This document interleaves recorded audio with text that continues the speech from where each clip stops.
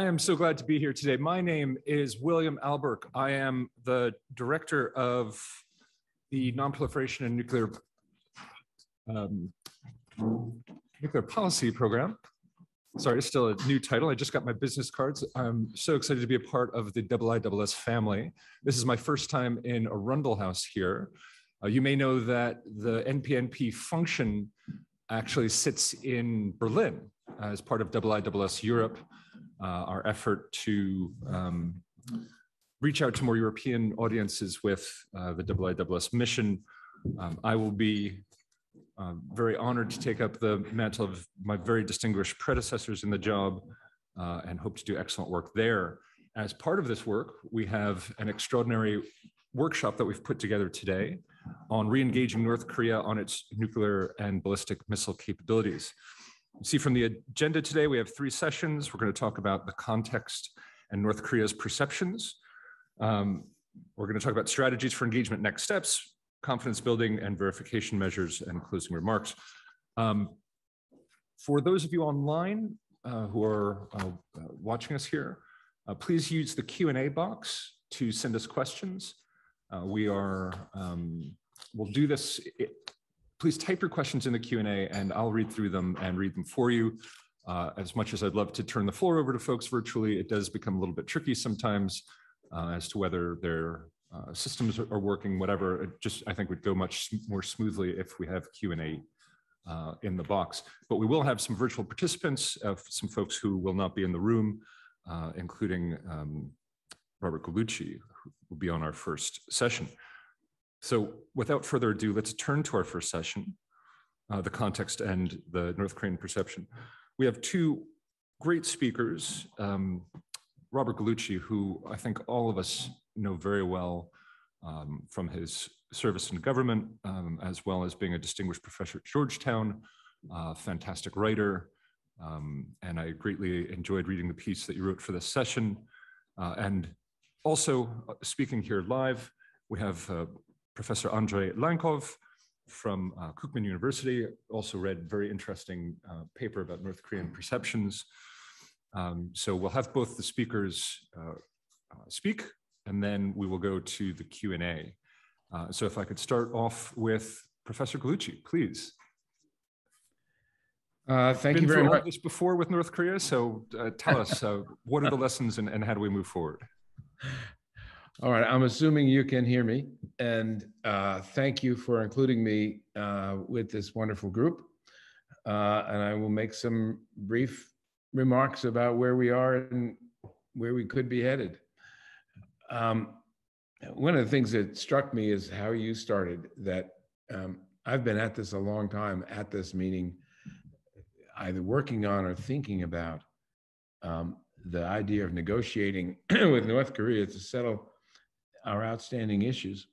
And it has occurred to me that over this 30 years, we have had 3 generations of Kims and 5 different American presidents, all of whom have, I guess the word is, engaged in one way or another with DPRK.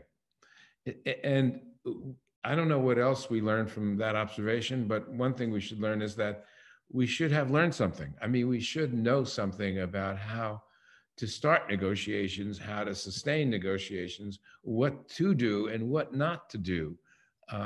It just stands to reason. There are a lot of people in Washington, the talking head economy brings us all together talking about this fairly frequently.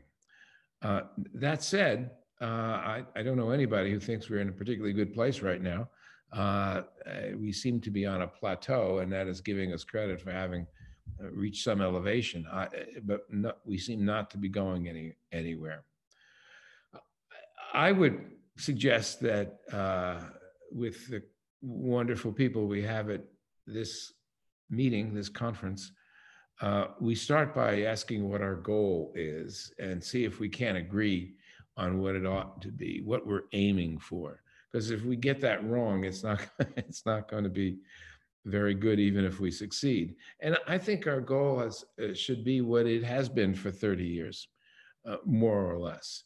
And that is to get the denuclearization of the North. I'm going to try to avoid CVID, comprehensive, verifiable, irreversible denuclearization, because I'm not sure what all those words actually mean.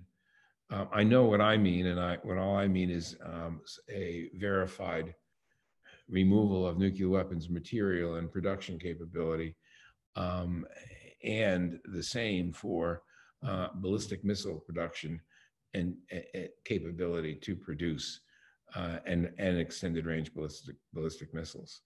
And that's a pretty straightforward thing. But in Washington, where I've referred to my fellow talking heads meeting and talking about this, there is a new view. I'm not sure how new it is, but it is a different view about what our goal should be. And that is that we should accept what is obvious to many people, and that is that North Korea, two things, has nuclear weapons, maybe even thermonuclear weapons, and that it is not going to give them up. They've worked too hard over too many decades to just be so absorbed in a negotiation with the United States of America that they'll give it all up. So the substitution goal that is increasingly popular, it seems to me, is arms control. That we try to do with the North Koreans in an analytical sense, what we've tried to do with the first the Russians and then the Soviets, and would like to do, I guess, with the Chinese as well. And that is negotiate some terms of an agreement which will stabilize the strategic relationship. To say that that's the goal is, of course, to accept the DPRK as a nuclear weapon state and seek to create conditions in which there's less risk of these nuclear weapons being used. I think it's worth talking about that and seeing where various people today at this meeting stand on that proposition. I'm not opposed to the idea of making the world safer, but I must say that I like version A better than version B of our goals.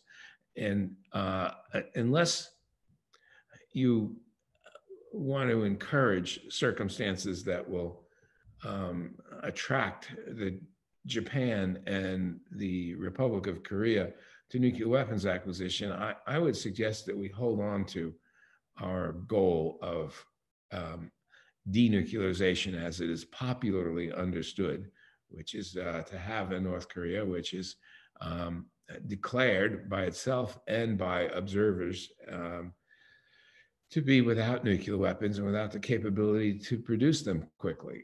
The word irreversible has always confused me. I don't know what that really means. If they built them once, presumably they haven't forgotten how, and those scientists are still around. So it's not irreversible, but they would have to start again. That's what I'm saying. The facilities would have to be dismantled in such a way that they would have to be constructed all over again. That's what I'm looking for. And the verification part, let me say a word about that. I'm very enthusiastic about verification, always have been. You know, I think of my days with UNSCOM and with Nikita, where we worked on inspections and monitoring and verification and all that sort of thing. And I'm into it. However, I've learned then, if I didn't know before, that we have to be realistic. Nuclear weapons, it turns out, are very small objects.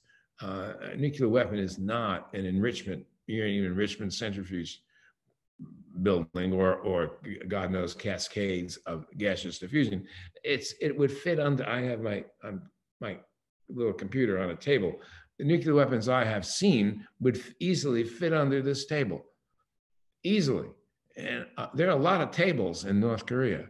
So we have to be, I think we have to insist that what our goal is going to be that the North Koreans allow sufficient access and the other requirements of adequate inspection. But we need to be realistic about where you could possibly get to. And what you can get to is the declaration, access, to places they may have it. But even if they keep fissile material, that shortens, as we know from all those timeframes we've applied in the Iranian case, the availability of fissile material collapses the time it would take to regenerate a weapons program. So let's be reasonable about this and understand what's physically possible.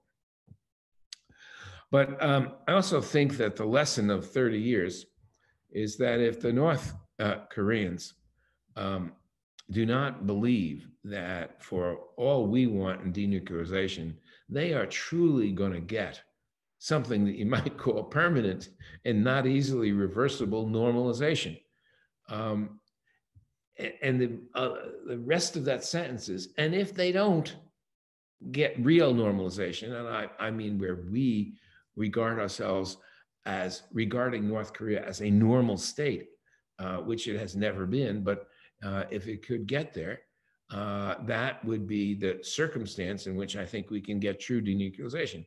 If we do not, we get what I think we got after the 1994 agreed framework, which you'll forgive me for having a certain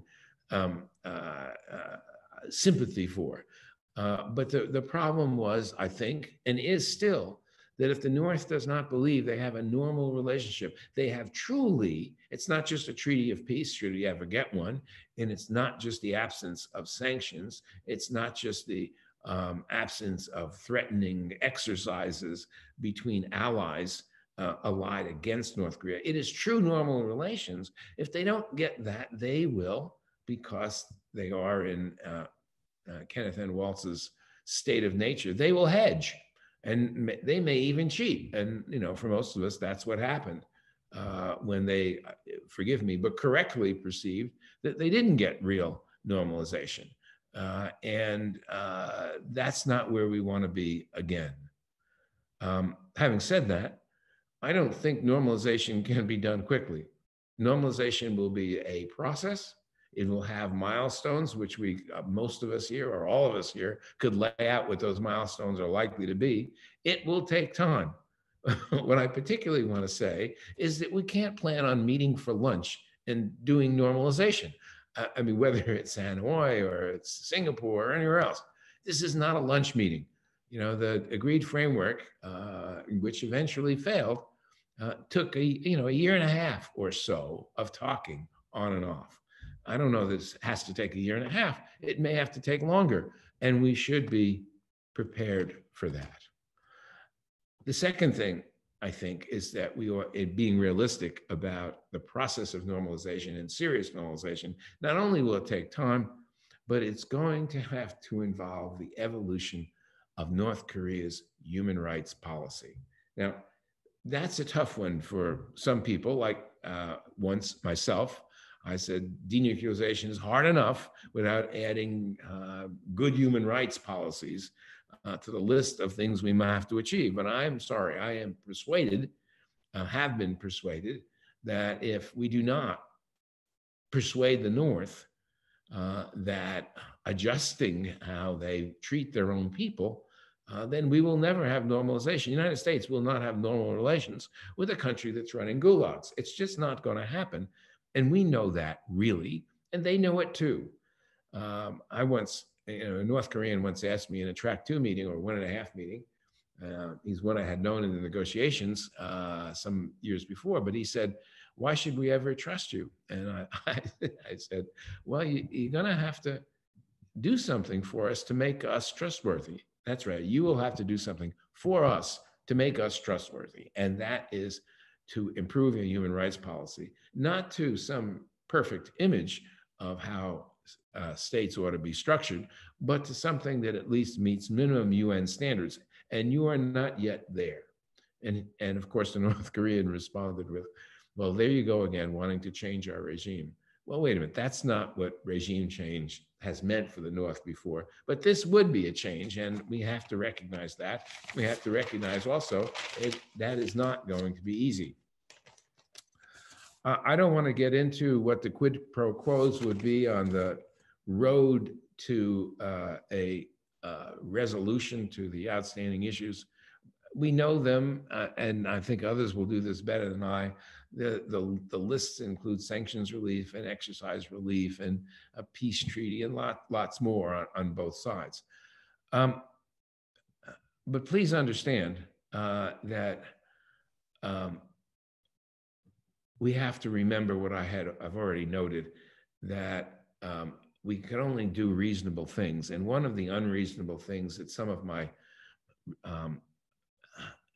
colleagues who are experts on the technical side particularly have insisted is that we start as UNSCOM started, if I can put it that way. For those of you who remember the UN Special Commission, under the Resolution 687, the Iraqis were required to make a declaration of all those capabilities, facilities, material that were prohibited under Resolution 687 of the United Nations Security Council. So people have said the first thing we got to achieve is a declaration.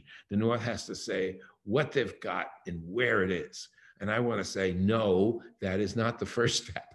That is way down the list of things that happens. It is logically a first step. I get that as a former inspector, but it is not politically at all plausible. It is not reasonable to expect the North Koreans to give us a list, which can either be a very useful guide for monitoring and verification or be a target list for a preventive strike. And they won't know which at the very beginning. So we should look for milestones, and we should take a milestone, a substantive one, as being important. And eventually we'll get to a list, and we might be able to build that list, but insisting that we start that way is the wrong way to go, I think.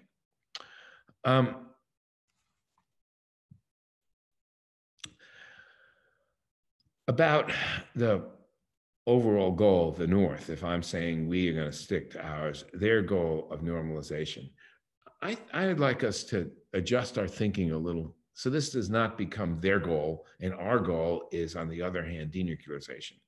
Our goal should, yes, it should be denuclearization, but it should be normalization as well.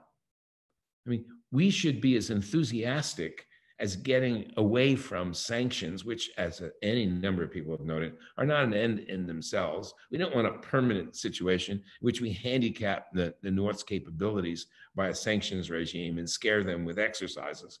That's not where we want to be. We truly want, in Northeast Asia, normal relations. Yes, between the United States and North Korea, but also between South Korea and Japan. And it's a situation which will lead to the stability that I think all of us want. It may not be exactly the vision that exists in Beijing of how they'd like political relations to evolve in Northeast Asia. I suspect that at least some in Beijing are very fond of the idea of having a buffer state in North Korea that is opposed to South Korea, an ally of the United States, and certainly to the United States, without having a war in Northeast Asia. I don't suggest the Chinese want that, but they may not want something that we in the South say we want, and that is a normal relations with North Korea. Finally here, I want to remind everyone, anyone who has truly been engaged, certainly in the United States, but I think in many other countries, certainly the Republic of Korea, that a negotiation, particularly one in which I'd predict would be protracted, is not going to succeed either as an ongoing matter or as in its end game if it does not have domestic political support. Now, in the United States, we're most familiar with that, what that looks like and what it looks like when you don't have it, is that you have genuine public opinion thinking this is a good idea, negotiating with the North Koreans to solve our problem. And you also have the Congress generally on your side. Right now, for most of us who have been watching the United States Congress, it is hard to imagine that Congress being on the right side of anything. The sun rising tomorrow could be made controversial and political in the American political environment right now. It's quite depressing, but I do think that has to be one of the goals. And if it is going to be one of the goals, then we're going to have to resist in the United States, maybe elsewhere, but certainly in the United States, certain impulses we have to deal with the sort of inevitable hostility that some people have to solving the North Korea problem, not by sanctions and not by our own saber rattling and our own exercises, but by negotiations. There's such, you don't have to have in the United States political courage to attack people who would presume to negotiate with the DPRK, right? That takes no political courage. It may take some to actually engage the North Koreans. It's kind of like the Iran deal, but you have to be careful. There's an instinct very often to show, if you're a diplomat, how tough you are and to say bad things, nasty things about your negotiating partner. And then when you meet your negotiating partner, to say, look, you understand what the political atmosphere is here. You know, you're not particularly regarded as a worthy negotiating partner for us. And so we are naturally being very careful, certainly in what we say publicly. Now, one does that without wanting to undercut public statements, but it's best actually to simply always tell the truth. And the truth is that we have been in a hostile relationship with the North for a very long time, and we're not going to get out of it in a very short time. And that over that period of time, we may build trust or we may not, don't know. But being straightforward and honest with your public and your legislature, your Congress in our case, I think has got to be part of the plan, the integrated plan of the politicians and the diplomats to address this problem. Thank you very much for your attention. Thank you. And we've already got some questions coming in, but I want to hear from our next speaker before we go to those questions. So please, Professor, take it away. As usual, I'm not going to provide good news. I believe we have been in a tough situation, and the situation is getting worse. But first of all, let's start from the remarks. Why I personally believe, and for me it's not new, because Professor Gallucci said it's a new talk of view in Washington. It has been my loudly expressed view for 20 years. Denuclearization is not going to happen unless regime change is going to happen. And chances for the regime change are quite low now. Why does North Korea need nuclear weapons? Basically, there are two major and two additional goals. Two major goals is deterrence. They have seen what happened in Afghanistan, which never tried to have nuclear weapons. Well, Taliban came back recently, but I'm talking about Taliban being removed from the power. They saw what happened in Iraq, where they tried to have nuclear weapons. And above all, they saw what happened in Libya. Because have Libya had nuclear weapons, or even some ambiguity about nuclear weapons, the NATO countries would not intervene into the Libyan domestic crisis. So when people say that nuclear weapons are useless against domestic issues, they are wrong. Because if you have nuclear weapons, you can machine gun protesters. If you don't have nuclear weapons, a human rights lobby will cite responsibility to protect and other new fancy terms, and you are in trouble, probably, not necessary. Nuclear weapon is a guarantee that you can, if necessary, machine gun and torture your opponents, and only world media will go wild, but nothing serious happens. So, deterrence. Second, blackmail. Sometimes people say, let them eat nuclear weapons. What can I say? Bon appetit. Because it's exactly how they manage to squeeze a lot of aid. Because normally a country of their size, their influence, and their abysmal human rights records would be unable to attract that much aid from the outside world. Unless probably people still help them, but making some conditions on human rights, which are unacceptable for them. So blackmail and deterrence, security and food, two major reasons which are good. Survival and a sort of prosperity. Two additional, I will mention only briefly, conquest. I believe they have not completely abandoned the dream of taking over South Korea. But unlike many South Korean hardliners, I believe it's a very distant dream they don't take too seriously. It still exists somewhere. And which is often, I believe, is overemphasized but still present, is domestic propaganda value of the nuclear weapons. So basically, all these figures are of these reasons, especially deterrence, is very, very important. And attempts to use pressure or promises of some kind of material benefits, economic concessions, are not going to work. Why? Because they believe that nuclear weapons are key element of their survival. And you cannot bribe somebody into committing suicide. In order to be rich and successful, you have to be first alive. And they believe that without nuclear weapons, they will be dead very soon.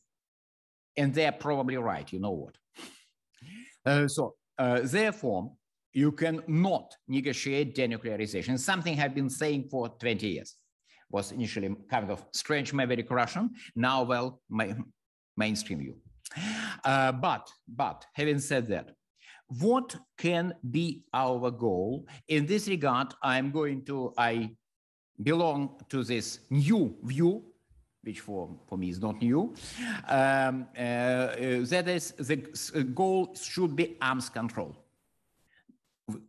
So the problem is unsolvable as long as the Kim family stay in control of Pyongyang. And the regime change is risky and probably difficult or probably even impossible to arrange. And at least even if we work towards regime change, if we should work towards regime change with a huge if, but it's a separate issue beyond our today's topic. But even if we decide that we need a regime change, chances of getting it done are quite low and going down. So we have to deal with North Korean state as it exists. Very unpleasant, by the way, very unpleasant place. And our solution is to find some ways of arms control because denuclearization is not going to work. Addressing Professor Galucci's and many others' concerns about impact on proliferation, bad impact on proliferation, such a decision will produce. You know what I will tell? We should claim we are negotiating denuclearization while actually negotiating arms control. So on paper, all these agreements, which will hopefully be achieved, will be called the first round one of North Korea denuclearization. You know, we are moving slowly. We may have made the first step on the winding road. And there is no need to tell too loudly for the officials, not for people like me, that this road is a road to nowhere. Actually, there is no road.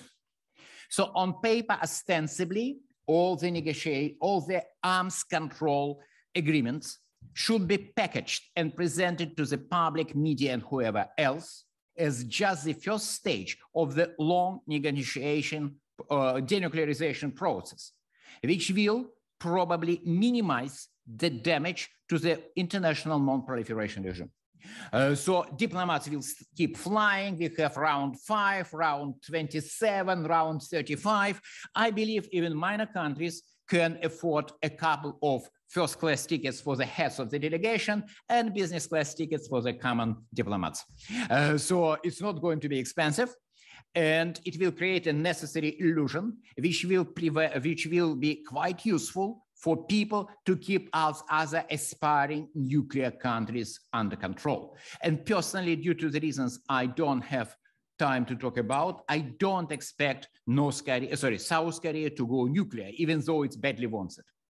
But it will not, it wants, well, you know, everybody wants something, but it doesn't mean that, I better not tell what I want, but well, everybody can know, but there are serious reasons for them not to do it. So I would not worry for the time being, even though I believe that in the long run, maybe not South Korea and Japan, but Professor Garlucci's concerns are well-founded. And for me, the only solution is to make a smoke screen of the fake negotiations, which can last for decades. After all, you probably forgot, but United States of America, Russian Federation, People's Republic of China, and United Kingdom, by the way, too, they already made a promise, solemn promise, to work towards the complete denuclearization.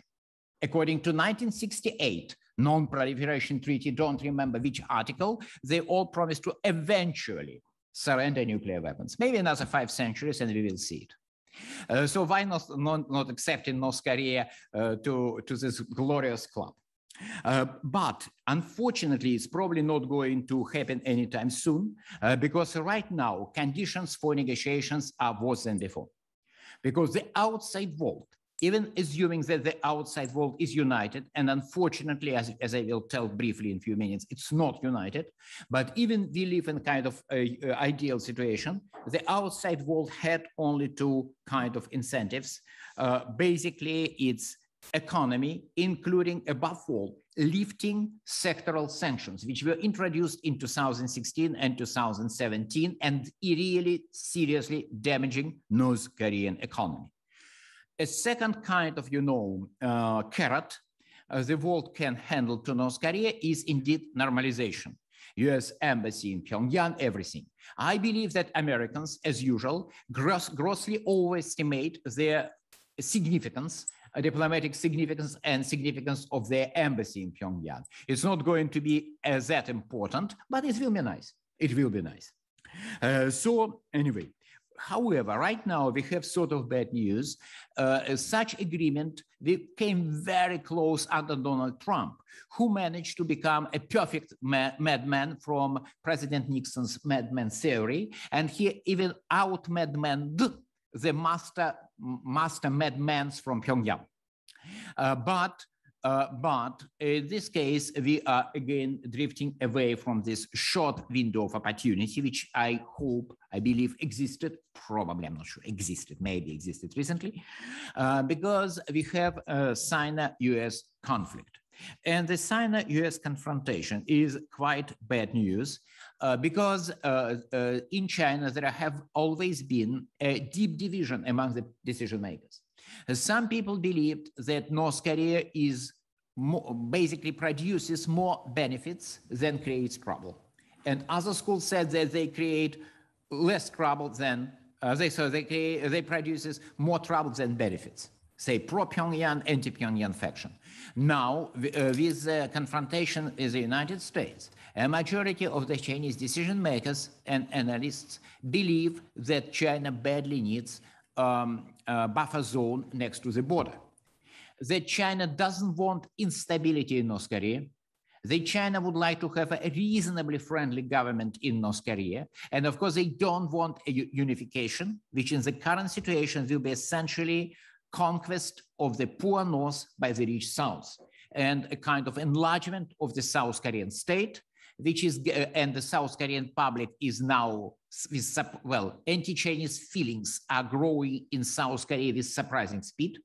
They used to be almost completely absent. Now, South Korean public opinion is turning against China with a remarkable speed. It is very little visible reasons, but it's happening. And it's a democratic country. It's deeply nationalistic country. It's pro-American country, which is, in case unification, likely remain a US ally.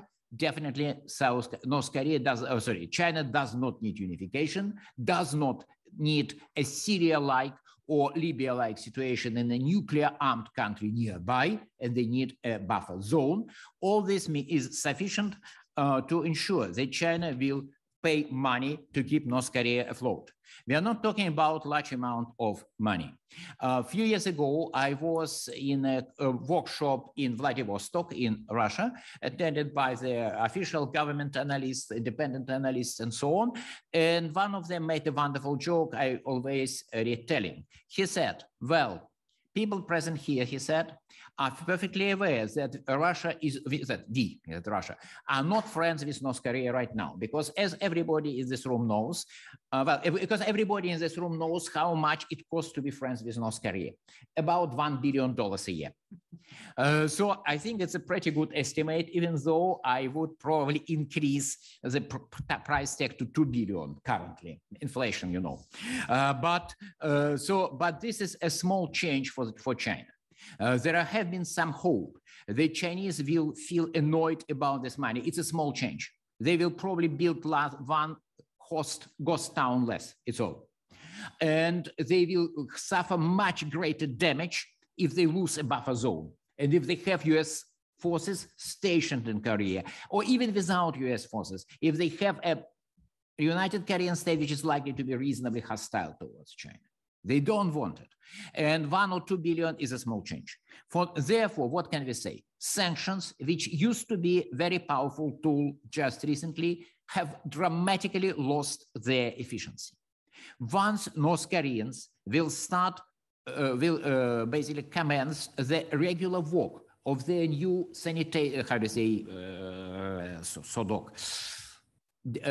disinfection centers, which are being built in a great hurry, they will start getting Chinese aid. Not much, because China does not want economic boom in North Korea. They need a stable but weak North Korea. But they will get enough, it will be a dole, a social security payment. But North Korea will have it, and they have security of this, and this means that they are less interested in getting all kinds of politically risky activities. It's not incidental that over the last 2 years, we have seen a massive backlash on the economic reforms North Korean government has implemented over the last decade with a great deal of success. Why? Because reforms are risky. And when you have a dole, there is no need for you to do something which is difficult or dangerous. And it means that our tools are less efficient than they were just recently. In the long run, probably things will improve, but definitely not until after the end of the COVID epidemics. Right now, we have to understand that North Koreans are not in a hurry to forge any agreement. All the talks, wishful talks about sanctions are beginning to bite. I probably should write down all these sentences, so do just a bit of Google search. I have heard a few hundred times for the last 15 years, sanctions are just beginning to bite. No, they are not. Because what is really biting is their own quarantine policy. Once its quarantine is released, they will have Chinese food, Chinese diesel fuel, and some basic supplies, and they can live on this social giveaway, so on the dole, for a few more years. Then probably things will change, but right now I don't expect any serious development, or, well, at least it will, and if something happens, well, first of all, it's not going to be dramatic. Second, it's going to be costly, not for the North Koreans, but for us. Thank you. Thank you very much. A very sobering assessment of North Korea's impetus there. We have a couple questions from online before I turn to the room. And let me just put the questions out there and then take some questions from the floor, and then I'll turn to the speakers. First, from Pavel Podvig, asking a question about combining denuclearization and arms control, starting with a ban on the production of fissile materials, which could be verified and doesn't require the kind of UNSCOM declaration. And then 2 questions on similar issues regarding North Korea and human rights. One asking if we should look for human rights in a deal with North Korea, should we look for a deal with JCPOA on human rights for Iran? And then more of a statement about how China would probably also not want to see human rights drawn into the DPRK discussions because of the possible spillover on their own human rights records. So holding those, let's see if we have any other questions from the floor that I can then turn into. Please go right ahead. Please press the little speaker button. There we go. Perfect. Thank you. Good. I thank you very much to the panelists. And I wanted to ask, first of all, how far we should be focusing not only on the issue of denuclearization, or arms control, or rather than delivery systems, because the fact that the North Koreans are increasing the range of their delivery of potential nuclear attacks, that seems to destabilize the international situation considerably. And I also hope that the speakers could explain the impact of whatever deals that could be done between North Korea and the United States and other issues such as Iran. Great, thank you. Down the table, please. Thank you. Isn't the first step for North Korea to take measures and remove its COVID mitigatory strategies, whatever you want to call it? Otherwise, the ball is in Pyongyang's court and it can simply turn inwards as much as it can. This is just feeding off the talk given by Professor Lankov. We'll take one more from the floor, please. Go ahead. I have a comment and a question. Is it okay, William? So the comment that I want to make is when I listen to these speakers, I feel like we're thinking too linear when it comes to what are the issues in here and what are the solutions that we need to take. It's almost like A plus B that takes you to C, is like sanctions and pressure that should take us to the denuclearization issue.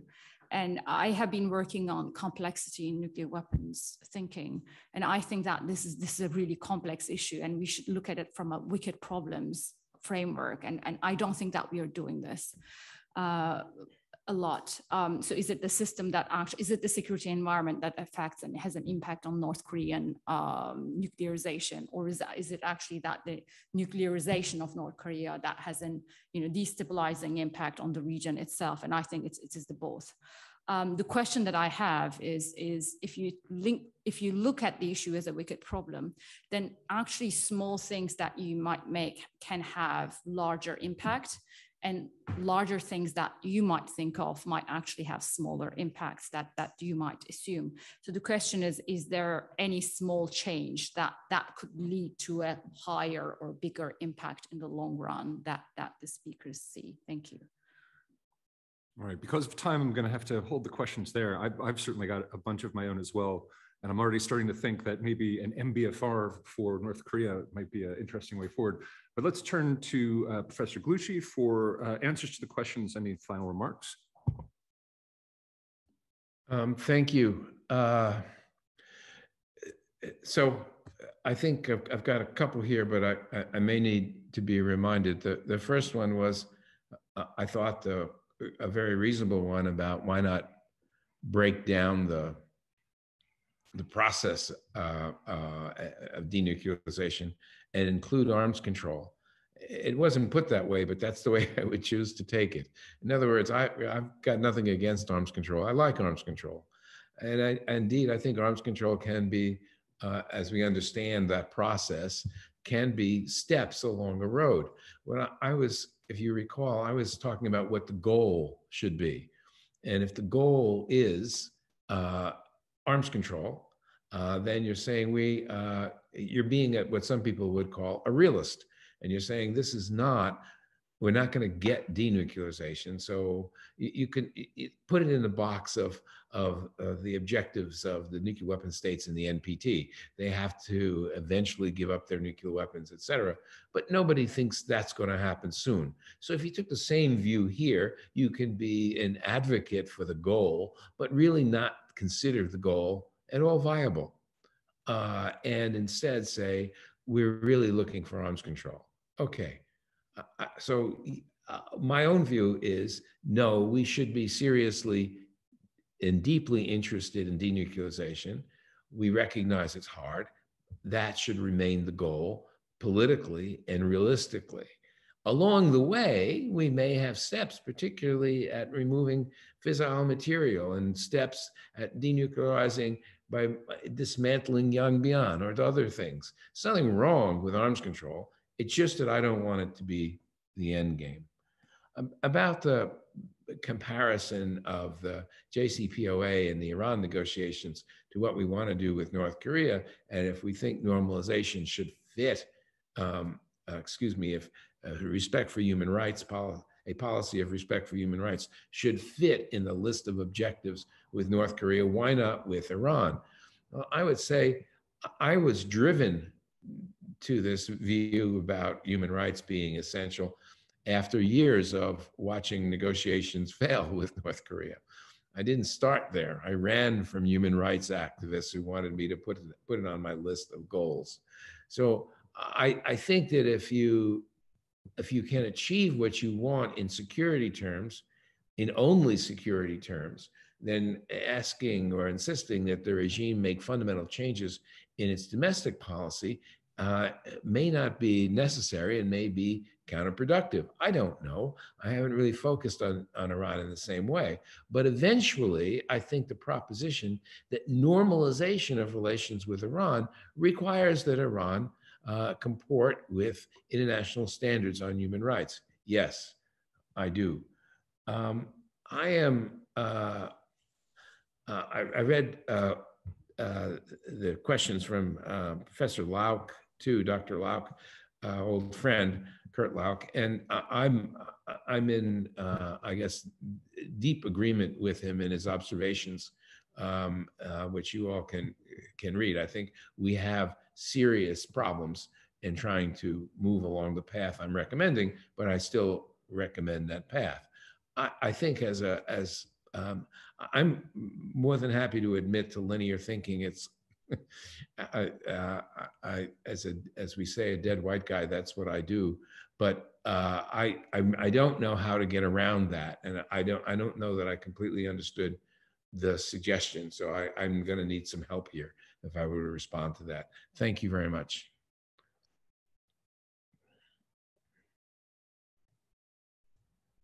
Yes. Well, talking about arms, what is more important, the nuclear arms or delivery systems? Frankly, I don't know. I'm not an arms control specialist because my impression, which might be wrong, that is nuclear facilities are easier to control, easier to dismantle. So if we say get Yongbyon facilities dismantled, will be a major step. Because their centrifuges in other places, basically location is known, and it's possible to negotiate some dismantlement. Of course, they will keep something, they will hide something, they will not dismantle something, but it's easier. How can you basically, what can you do about a submarine production? Well, they will be less willing, especially because everybody around has submarines. And they can say why we are not allowed when, say, South Koreans have it. We are negotiating our eventual denuclearization to be achieved in 250 years. But why should you pressing us to surrender nuclear submarines when everybody around has, not nuclear submarines, missile-armed submarines when everybody around has it? And once again, how you can basically, just stop production of missiles, I don't know. I simply believe it's more complicated. Ideally, ways should be pursued. Simply, probably with nuclear weapons, you have some easier keys. Yeah. And talking about environment and denuclearization is partially eggs or chicken question. But having said that, I personally believe that, well, you look, North Koreans began to show serious interest in going nuclear at very early stage. In 1954, 70 years, almost 67 years ago, they were one of very few countries which accepted invitation of the Soviet military command to send their observers to Tosk exercise, which was the only exercise, I assume, in the world's history where live nuclear ammunition was used. And the Soviet military headquarters sent invitation to all allies. Very few accepted. North Korea was one of them. In the late 1950s, they began to train nuclear scientists. In the early 60s, in the newly declassified Soviet cables from the Soviet embassy, you could see that a very smart Russian ambassador there, Moskovsky, he began to feel something that they dream about going nuclear. So it's, you know, it's going 60 decades when the international environment was completely different, but they still wanted it. The goals were different. They probably wanted more independence from China and Russia. They probably took conquest, liberation, quote unquote, of the South more seriously, but it has been a long, long hauled goal for them. Even though, once again, it's basically probably eggs and chicken issue. And finally, talking about the goals, well, I probably, well, if it's better to, if it helps somebody to believe that we are working towards arms control as the first stage towards denuclearization, why not? Why not? It doesn't make any harm. Well, after all, once again, United States has been working, and other nuclear powers, working very hard to achieve denuclearization since 1968. You see massive successes. So. Well, thank you very much. I'm afraid I let this session go on a little bit too long. So if you don't mind, we're going to skip the coffee break. If you have to jump out or if you want to go grab some coffee during the session, please go ahead. But thank you very much for both our speakers. Thank you for the questions. We're going to roll right away then into the next session, which is on strategies for engagement next steps. Two speakers, the Director of Non-Proliferation from the Arms Control Association, Kelsey Davenport, who will join us online, and of course, Terence Taylor, the former president of the International Council of Life Sciences and a good friend of IISS. Kelsey, with that, let me turn to you, please. Well, thank you so much, William, and thanks to IISS for hosting this and having me. I'm sorry I can't be with you in person, but I certainly appreciate the opportunity to participate all the way from the western coast of the United States. So it's great to be with you. So before we talk about strategies for engagement and next steps, I think it's just worth recapping briefly, where are we on engagement? And I actually think the signs are looking a bit more promising now than they were, 2 to 3 months ago. First, we have the Biden administration, saying consistently that they're willing to pursue talks with North Korea without preconditions, and now beginning to say that they've put some specific offers on the table for North Korea, which I think is important to ensure that that the door kind of remains clearly open for diplomacy. And there's some signs now on the North Korean side that Pyongyang may be moving back towards engagement, despite this uptick in missile testing. Some of the language that North Korea is using, we're seeing a move away from deterrence back towards kind of a balance of power language and describing military capabilities, which is much more similar to what we saw in 2017. And also some gestures towards South Korea that again are indicative of a greater willingness to talk. So how can we capitalize on this possible convergence to actually advance diplomacy? On the US side, one thing that I want to emphasize at the beginning, because I think it's important and is a troubling trend that we're seeing in nonproliferation and arms control, is that the United States has been tending to pursue transactional processes, within their negotiations and expecting transformational results. Or in the converse, they're pledging to pursue a transformational process, but actually pursuing a transactional bargain. And I think that this is problematic for several reasons. First, it creates an imbalance in expectations that can undermine the success of a process. So if we look at the nuclear deal with Iran, for instance, this was designed and approached as a transactional process. It traded restrictions on Iran's nuclear program for sanctions relief. But the expectation was that the deal would end up modifying Iran's behavior in the region. So the disconnect there really led to a lot of opposition to the deal that ultimately led the United States to withdraw from it. Second, we've seen that mixed messaging between transformational and transactional processes, can stymie progress within the negotiations themselves. And a prime example of this actually is some of the action that we saw after the Singapore summit between Trump and Kim. In the Singapore summit declaration, we saw the United States and North Korea, commit to a more transformational process, a fundamental change in the relationship. But in the follow-up, we saw the United States move much more towards a transactional process that tried to impose sort of high costs to North Korea up front with an unclear reward. And then third, I would just say that misalignment can create a lot of challenges within the United States, specifically with the US Congress. And this is critical because we're seeing a trend in Congress towards impeding presidential flexibility in such negotiations, not just with North Korea, but kind of across the nonproliferation and arms control spectrum more broadly, by putting conditions on sanctions lifting and putting conditions on how the president can deal with security dynamics. North Korea, for instance, we've seen this play out with legislation that tries to prevent any changes in troop deployments in South Korea, prevent any changes in military exercises, for instance. So once, so the critical thing in here is that, if we pursue a transactional or transformational process, that we stick to it, that the steps are aligned to actually meet that goal, and that it's communicated sort of clearly and consistently. Now, in terms of North Korea, it appears that the US goal is transformation. I mean, the Biden administration has provided very few details about their North Korea policy review, but what they have said publicly is that the United States tends to base its approach on the Singapore Summit Declaration and work incrementally, which again suggests the goal here of a transformational relationship, the pursuit of denuclearization and peace building, kind of under this guise of a new kind of relationship between the US and North Korea. Now, certainly a transformational approach for North Korea is going to be more complex because of the broader parameters.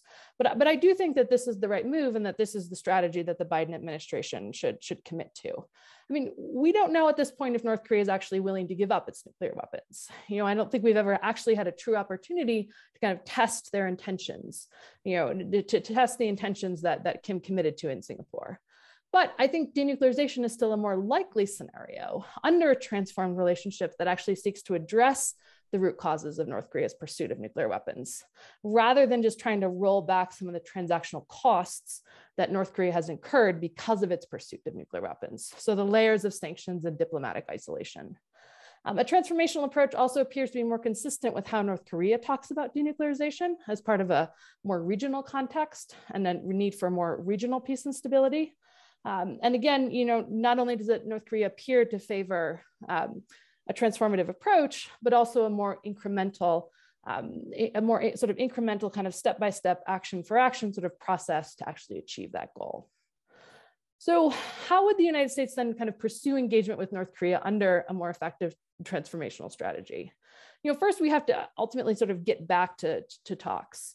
And here I think, we could take a look at kind of more creative confidence building measures, and across a wide array of areas that look at sort of cultural, diplomatic, economic steps to build the relationship and demonstrate the sincerity of a transformational approach.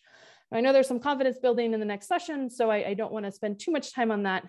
But I think they shouldn't solely be about denuclearization so as to ensure that the United States is sending a message that it's sincere about a transformation, a relationship transformation. And as I said, it included sort of an array of actions across multiple sectors. And these could be aimed at de-escalating tensions and building and deepening relationships, particularly between likely sort of negotiators and officials. And again, as the United States pursues CBMs, I think they also have to clearly and consistently be messaging expectations for the entire negotiation. Again, talking specifically about the initial steps that the United States might be willing to take, the initial package that the US might be willing to put on the table to demonstrate to North Korea that there would be tangible results, that there would be tangible benefits for engagement. All of that is quite critical. And I think something we're not seeing yet from the Biden administration, at this time. And that will also be necessary, I think, to rectify some of North Korea's concerns, post-Singapore, about not necessarily seeing or getting a clear picture of what those benefits would be. Now, in terms of thinking, then about kind of the overall scope, I don't think there's a lot of value in front-loading negotiations by nailing down the specifics of exactly what denuclearization would entail, exactly what the transformed relationship would look like, or exactly what a peace regime would look like on the peninsula. But perhaps, a bit more detail than Singapore laid out to kind of establish that roadmap and the basic broad parameters, could be helpful in moving towards that goal. And I don't want to spend a lot of time talking about what that is, because I think there was some good discussion sort of in the first session there, but we can come back to it in question and answer. So then in terms of thinking about kind of the early steps to achieve this roadmap, I think that they should not be solely about denuclearization, because again, this can drive home the concern that the US is actually going to pivot towards a transactional process and not remain on sort of this transformational approach. And ideally, I think the initial steps from both sides should be negotiated, reciprocal, and of relatively equal value to demonstrate that there's perceived benefit. And I think that this is important if we look at the lessons of Singapore, preceding the Singapore summit and after the Singapore summit, we saw steps from the United States and North Korea that certainly would be meaningful in such a process. The moratorium on testing, the moratorium on US exercises, but were they of equal value and were they perceived in the same manner and perceived in having sort of the same effect in sort of moving both sides to the goal? And here I don't think they were. I mean, North Korea clearly thought it should have gotten more for its moratorium. So I think pursuing these steps, in a more, so in ensuring that the early steps kind of have equal value, that they're negotiated and reciprocal, I think is important. Now, if we're thinking about kind of actual initial actions on the nuclear side, I know I said here that we shouldn't focus solely on denuclearization, but that's where I'm going to focus my remarks because that's the area that I work in. I think we need to think about several options, kind of depending on where the tensions are, where the current relationship is, and again, how much North Korea may be willing to put on the table initially. And I certainly agree with what Bob said that pursuing a declaration at the beginning is a non-starter.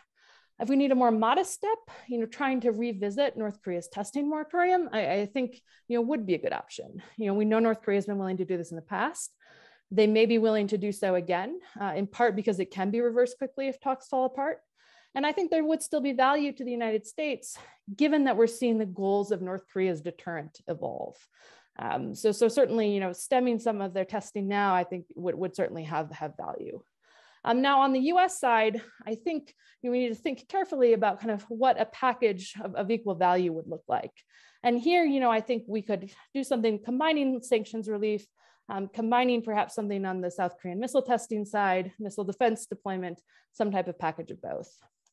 If we want to look at something more significant, it might be worth revisiting a version of North Korea's offer from Yongbyon to put Yongbyon on the table at Hanoi, halting activities at the site, opening up to verifiable dismantlement, again, in exchange for some type of package that includes tangible sanctions relief, perhaps some changes sort of in the US military presence and exercises sort of in the region. Now, if Yongbyon is on the table, there might be a few steps that the United States could pursue initially that could help facilitate a more successful execution. Instead of a full declaration about the site, perhaps just a general list or understanding of the processes that would be necessary in order to think about verification, perhaps mock inspections at a third-party location, mock releases detailing kind of what type of information about the verifiable processes that would be released in order to ensure kind of public confidence in the process, and maybe even some nuclear cooperation activities that could focus on sort of safety and security that again will kind of build ties and relationships. And then I'll just close by saying, we also need to do some thinking about what verification looks like on the US side. How do you verify sanctions relief, for instance? And the experience with the nuclear deal with Iran, I think, suggests that lifting sanctions isn't necessarily enough to achieve meaningful relief. So how do we ensure value? How do we ensure that North Korea sees tangible benefits there? And we may need to look more at kind of sectoral sanctions on the UN side first, in part to ensure that those benefits are achieved, and in part because I think there's just, there's going to be less flexibility on the US side. And I will stop there and look forward to Terry's presentation and then the time for questions. So thank you so much. Thank you, Kelsey. Terry, over to you. Thank you very much. And thanks to IISS for the opportunity to come here and speak today, for which I'm most grateful. Following on my personal views, as a former member of IISS, no longer, of course, but I have been involved in the North Korea project. I have two parts to my remarks, which I'll shorten a little bit in the interest of time.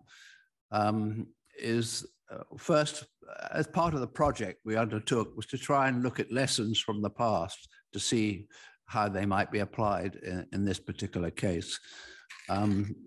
And the second part, if there is a process that's initiated, what would be the characteristics of any initial engagement. At least that was an important part of it before we get to the process of dismantlement. So that's the direction I'm going. I think, as we've heard already, North Korea is a unique case.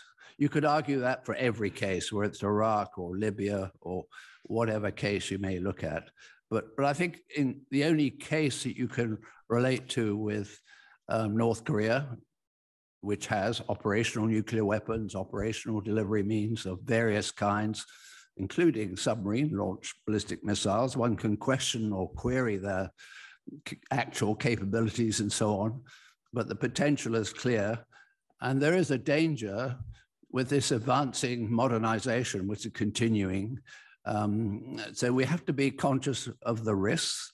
And so we're in a process of risk reduction, I think, at the very least, which can be dealt with through various forms of arms control before we get anywhere near dismantlement, using that word instead of denuclearization, which is a wider term. The only other case is South Africa, which had a handful of weapons, 6 at the most. And when one reflects on how long it took to deal with that situation from a leadership that had absolutely committed itself at that time, that's the outgoing apartheid regime, to ridding itself of its nuclear weapons for 2 reasons. One, it didn't want to hand it over to the incoming regime.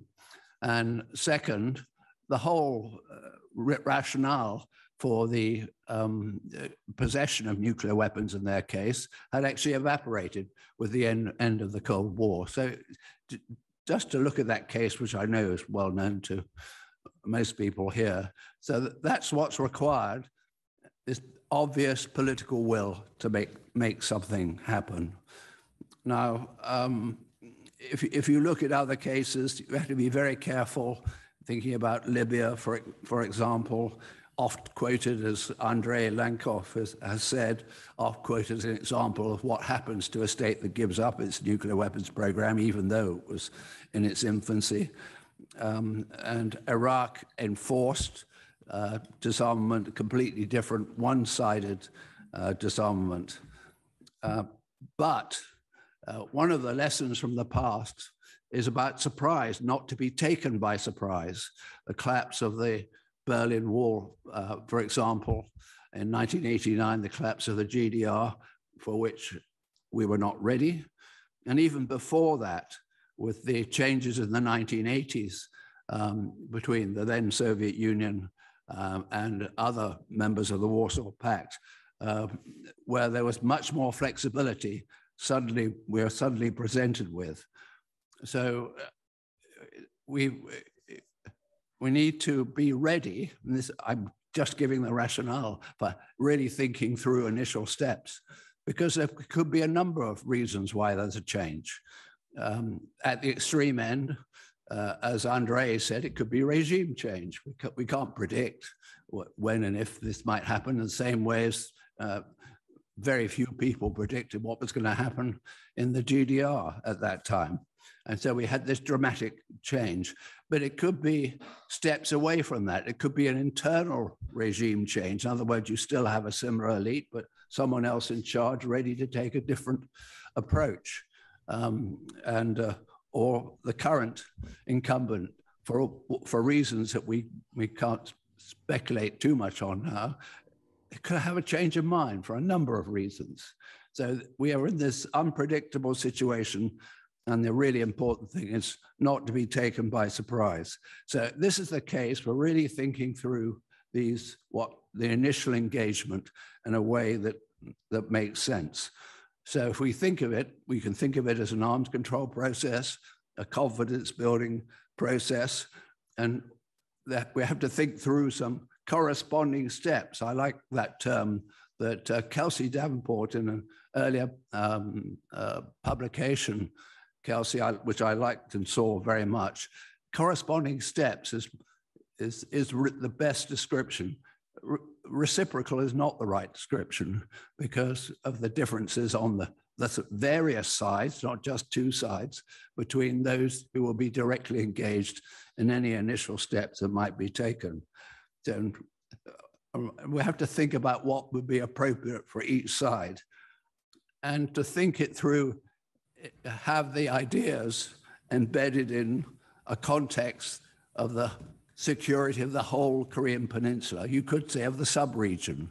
So these steps are sub-regional steps, meaning really the Korean peninsula. And what measures should be included? They could include, with some caution, humanitarian, economic, energy assistance, or all these other things that need to be thought through, and there may be opportunities. And who would be engaged in all this process? Just a quick aside, it's showing the possibilities.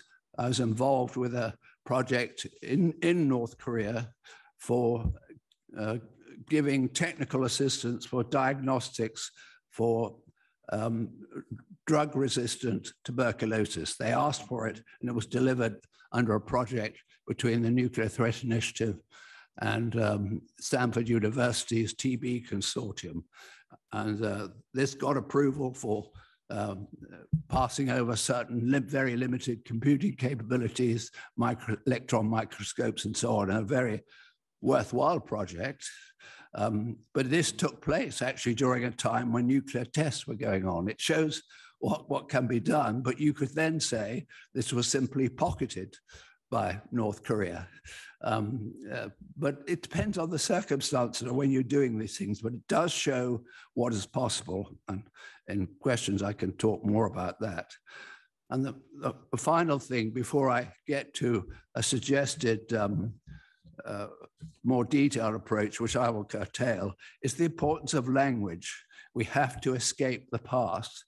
And I worry that words like verification have very specific meanings in other contexts. We have to be careful about bringing in baggage from the past. So language is hugely important right at the very start.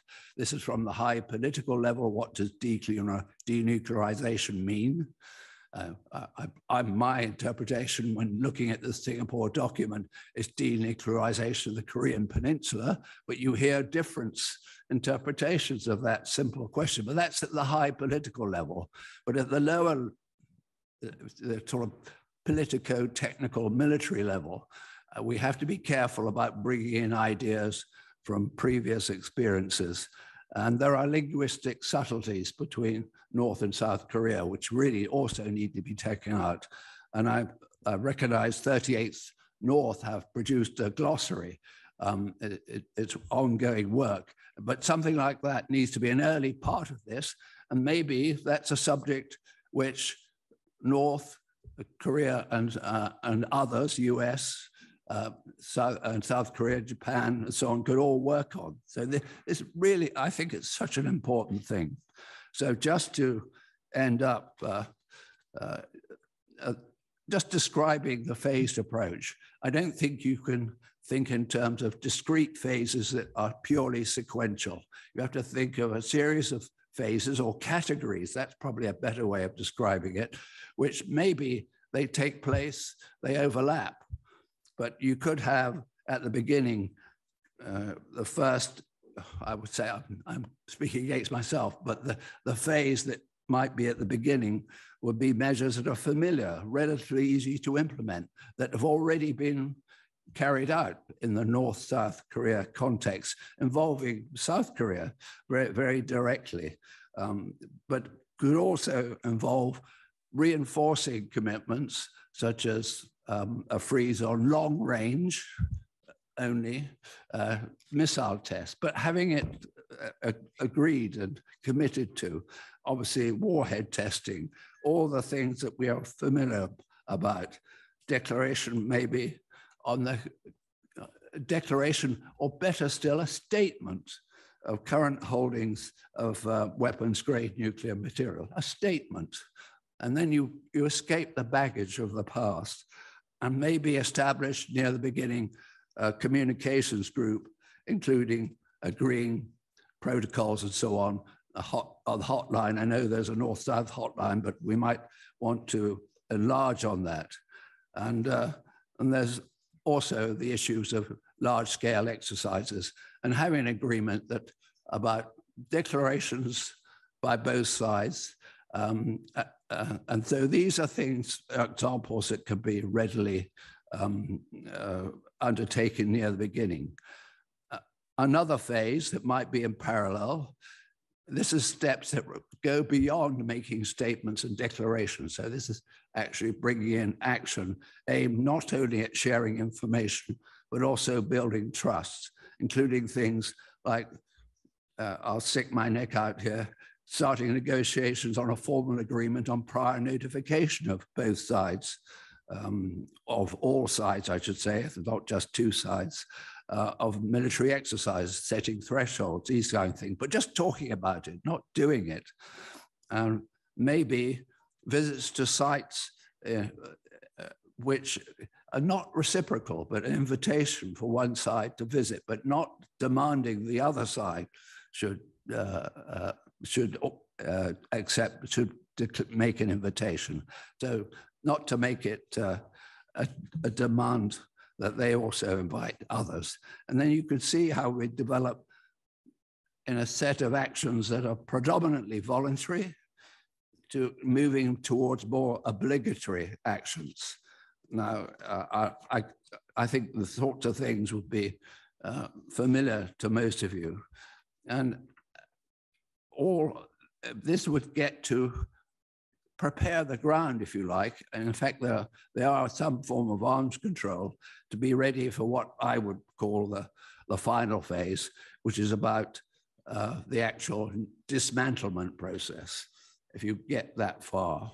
But we're talking about a very long process that will take time.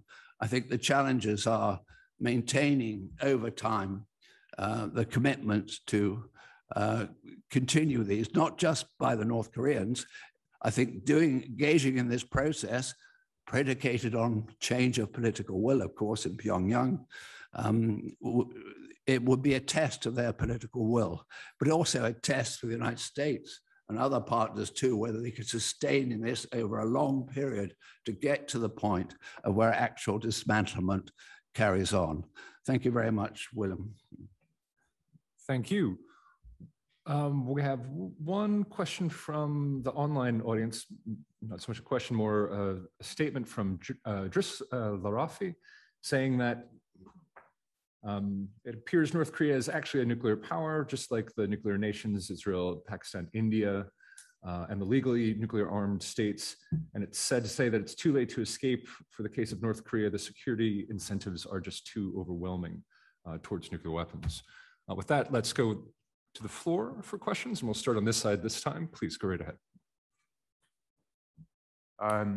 Hi there, yeah, this is Chad from NK News. I have a question for Kelsey.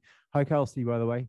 Yeah, I'm just curious why, for your analysis on why you think the Biden administration is so reluctant to inject the presidential level engagement into this topic, because like you said, the US continues to insist that it's open for talks at any time, but is doing that through the post of the ambassador to Indonesia, which is also double-hatted as the US special envoy, coming after Trump-level letters and presidential diplomacy for the last several years. The North Koreans probably don't see this in the same light. And so I'm just curious why you think Biden won't, for example, write Kim Jong-un a letter or try and kickstart this through his own office. Thank you. Let me take a couple additional questions before we turn to our speakers. Andrea, did you? Yeah, please. Thank you.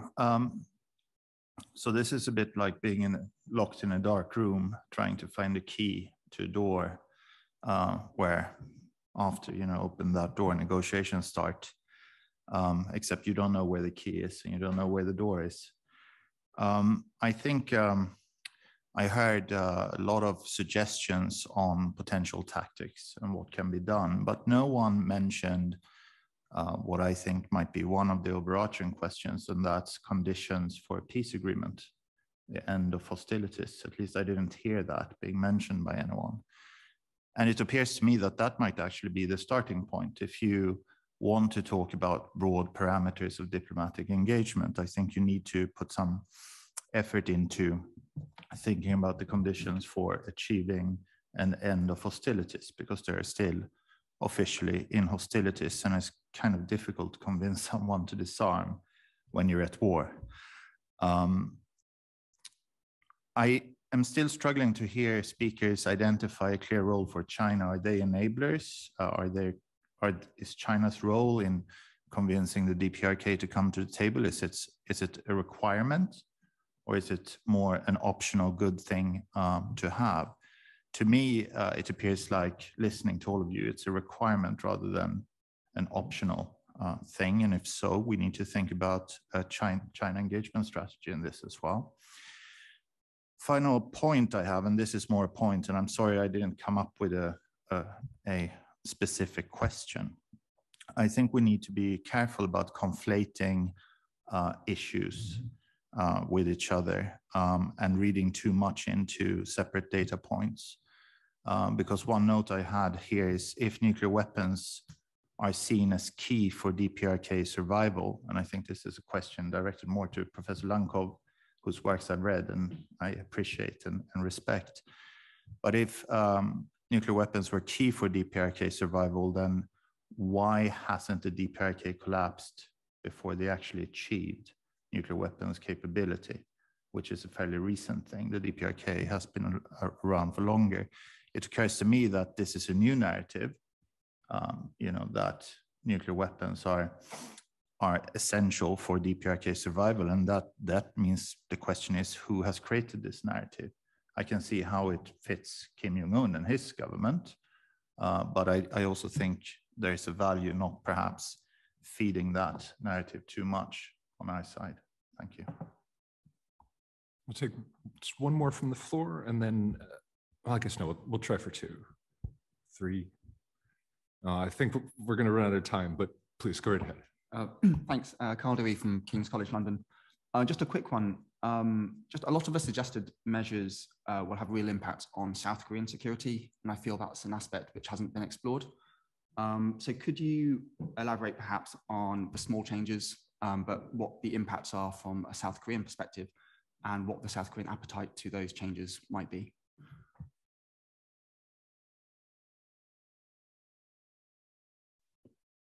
Thanks. Christina Variali from the Royal United Services Institute. And actually my question directly piggybacks on that. So that's a great intervention there, Carl, thanks. I really agree with Kelsey's point on thinking creatively about broader engagement, especially for the purposes of trust and confidence. I don't think we can really separate the issue we're talking about today in terms of North Korea's nuclear program and ballistic missiles from the broader regional context. And I think this goes back to the point that Beza made in the previous round as well. So I also agree that I think it would be great to hear some perspectives, based on Carl's question of how this impacts the South Korean perspective in particular. And I do think it's a bit of a shame we don't have those regional perspectives as much in the conversation today. It's a very US-centric focus, and I appreciate the reasons for that. But I also think it'd be worthwhile, as we're sat in London, thinking about the role that the UK and the EU might be able to play in this. And Kelsey in particular, I'd love your thoughts on this based on the fact that you made a point about creative confidence building measures. Is there a role for the UK and Europe? What would the US want from those partners, if anything? What would regional partners want from the UK and Europe, if anything? And is the UK and Europe's role, if there is one, is that directly related to the nuclear and missile issue, or do they have a role in the kind of broader confidence and relationship building framework? I could go on, but I'll leave it there for now. Thank you. And we were just discussing before the session, Andreas and I, that there are several European countries that are actually parties to the conflict. And we often forget that. There's still, I met a Norwegian colonel in Panmunjom, who's part of the commission there. And I often at NATO would joke with my Polish colleagues that they were on the wrong side. They're a part of the neutral guarantors as the old member of the Warsaw Pact. But with that, let me turn to Kelsey, please. If you could answer the questions we heard. We heard a bunch of really great questions, and then any closing remarks you have, please. Great, thank you. So there were a number of questions. I'll try to touch on most of them, but I apologize if I missed some of them and trying to keep up. So first, Chad, to your question, why is Biden so reluctant to inject presidential level engagement? I mean, I see a number of factors here in Washington. I mean, first, just I think given the enormity of the challenges that Biden was facing on taking office, North Korea wasn't a high priority, in part because Pyongyang didn't try to make itself a high priority, early in the administration. It wasn't forcing Biden to put a lot of attention or political impetus, on the issue. I also think in general, when you look at the Biden administration's approach to foreign policy, there's a real tendency to try to inject kind of more stability and predictability into the processes sort of post-Trump. And I think a real focus on first, ensuring that US alliances are strong, kind of feeling out Japan and South Korea for how they want to approach the issue going forward. Rather than kind of jump right in kind of with a higher sort of leader level sort of engagement. To be honest, I don't think that this is the most effective approach that Biden could take. I mean, I actually think, when we look back at the Singapore summit, the idea of starting negotiations with North Korea, with high level political engagement, to demonstrate sincerity in pursuing a transformational relationship was actually an interesting idea. It's something that, we should think about sort of exploring again, even though now we have to kind of deal with the legacy of how Trump pursued that process. But ultimately, as I said, I think it's an issue about, just not being a priority and attempt to kind of return to sort of more regular kind of stable and predictable processes. There was also kind of a question about, the peace agreement, ending the Korean War. Where does this stand? I mean, I absolutely think that this should be part of kind of the negotiating package, particularly as we kind of expand it to look beyond denuclearization and really think about kind of peace and security in the region. I mean, I guess the question I would have is how much value does North Korea put on this kind of early in the process? I mean, around kind of the Singapore talks, it seemed that despite talking a bit about the declaration that Pyongyang did not put a lot of political capital on pursuing it early.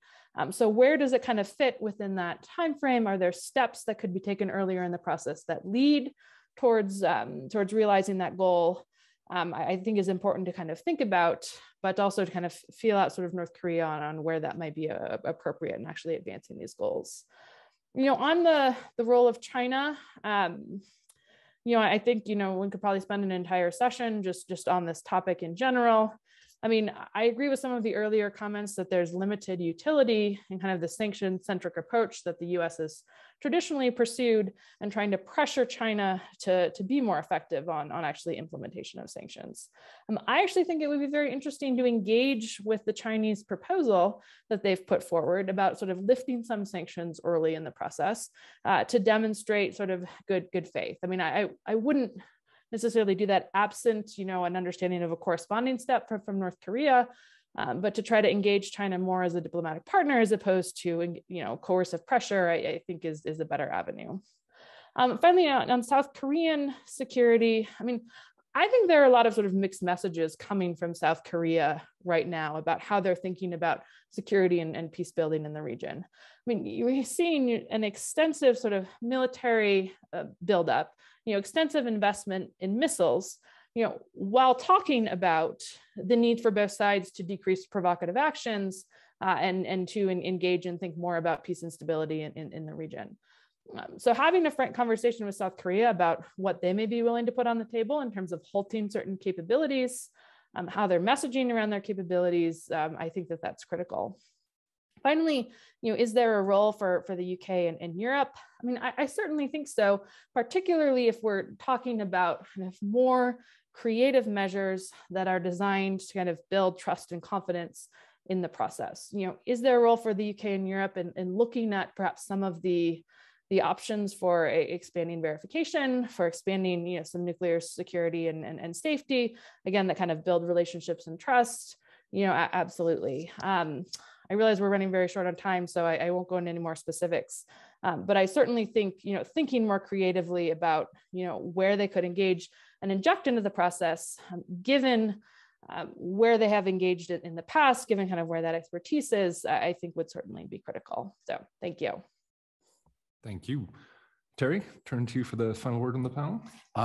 Obviously, we're pressed for time, so I'll be brief. I'll focus on the peace treaty issue, which certainly is a background, the whole thing, the whole process, really. And that's really, although I didn't say it, it's embedded in the idea of ensuring that whatever measures are taken, they're taken in the context of the security of the Korean Peninsula and the sub-region as a whole. And whether this, of course, I think would bring in all those who are involved in the armistice, including the United Nations, who would be in, that would bring them in as well in this process. So it's quite a complex process, not one easily undertaken. But however, I note the recent statements emanating from Pyongyang, putting a lot of stress on this, putting in the context of US in particular hostility from their point of view, and saying, well, we need a peace treaty before we can do anything else. I'm elaborating a little bit on what was actually said. So I think this, the peace treaty issue is something that could be talked about, and who would be the parties around the table that would go along maybe near the beginning. It would be something required from whatever agreement or statement would be made, equivalent to the Singapore Declaration, something like that at the highest level. And that's where this issue should sit. And maybe a negotiation should go on with those parties that, from an international legal point of view, who would be, in other words, the combatants who would be involved in this particular part of it. So I think that's a really important issue, and it's something that would, I think, be the headline in any declaration that might be made to get the situation going. All right, so for our third session, we're going to talk about confidence building and verification. And on the panel, Malfred Brout-Heghammer from the University of Oslo, also a key person in the Oslo Nuclear Project, which is a wonderful set of speeches and conferences, workshops. I've enjoyed being part of that. And Nikita Smitovich, former UN Office of Disarmament Affairs official. Without further ado, Malfred, please take us away. Thank you so very much. It's a great pleasure to be here with all of you in person. So as we've heard so far, these are very complex issues, lots of moving parts. So a question in my mind is, well, where do we begin? Where should we start? So in my remarks, I will focus on activities preceding a formal agreement, being agnostic about exactly what kind of agreement that will be, setting out some obligations and activities for the future. So what I'll be talking about, I think of as warming up activities. Warming up as in something coming before the workout. So these warming up activities then come prior to an agreement that set out verification arrangements, et cetera, So these warming up activities can help states work through some of the difficult challenges relating both to sequencing, scaling up, including more partners, and issues relating to reciprocity. As we've already heard a few times earlier in the sessions, these are indeed pressing challenges. So what are these warming up activities? These are steps primarily serving as goodwill measures and tools to develop a shared working level understanding of specific implementation activities. And there's a number of different examples that can be included in this. One can be simulated exercises, such as tabletop exercises on scenarios for visits or inspections. It can be invited visits for demonstrating specific activities or facilities, and also focused expert discussions, including definition of of key terms to be used in a formal agreement, access rules, sampling, formats for interviews, and so on and so forth. It can include trial inspections. That could take place in an actual facility or in a curated facility in a neutral location, perhaps even in a third country. It could even include what are de facto inspections disguised as familiarization visits and trial inspections. Many of these activities have been tried in the past, and there are several lessons learned for what to do and what not to do that I think are useful in thinking about how to design this warming up stage when it comes to North Korea. I think what's important about these activities is that they are very helpful in developing a shared understanding of the activities that would follow. And they also provide a format for conversation, for dialogue, for identifying misunderstandings and handling these at a very early stage.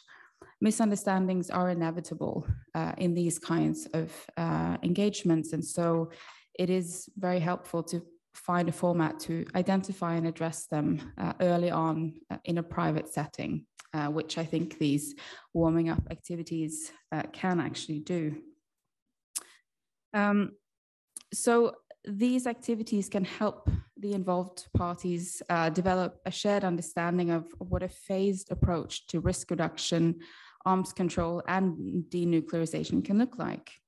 What is also important about them is that they directly engage the mid-level military communities, technical communities, directly in discussing the formats and also the purpose of various confidence building measures and future verification measures. And perhaps the most important aspect of such activities in the context of North Korea is that it helps the engaged parties begin and sustain a dialogue. Sometimes these kinds of activities are scoffed at as just talking, but honestly, talking is better than not talking, given what is at stake here and the risks involved. So several of these kinds of activities, as I mentioned, have been explored and used in the past, in particular between the US, the UK, and the former Soviet Union. And it seems to me that those examples are perhaps more applicable in the context of North Korea than Iraq and Libya that often come up. I'm happy to say more about that in the Q&A, if you like, as both Iraq and Libya are cases that I've studied quite a lot. And I too think that they are very, very different from what we're looking at when it comes to the DPRK. So there are several different and perhaps difficult questions that could be addressed in such a dialogue involving North Korea.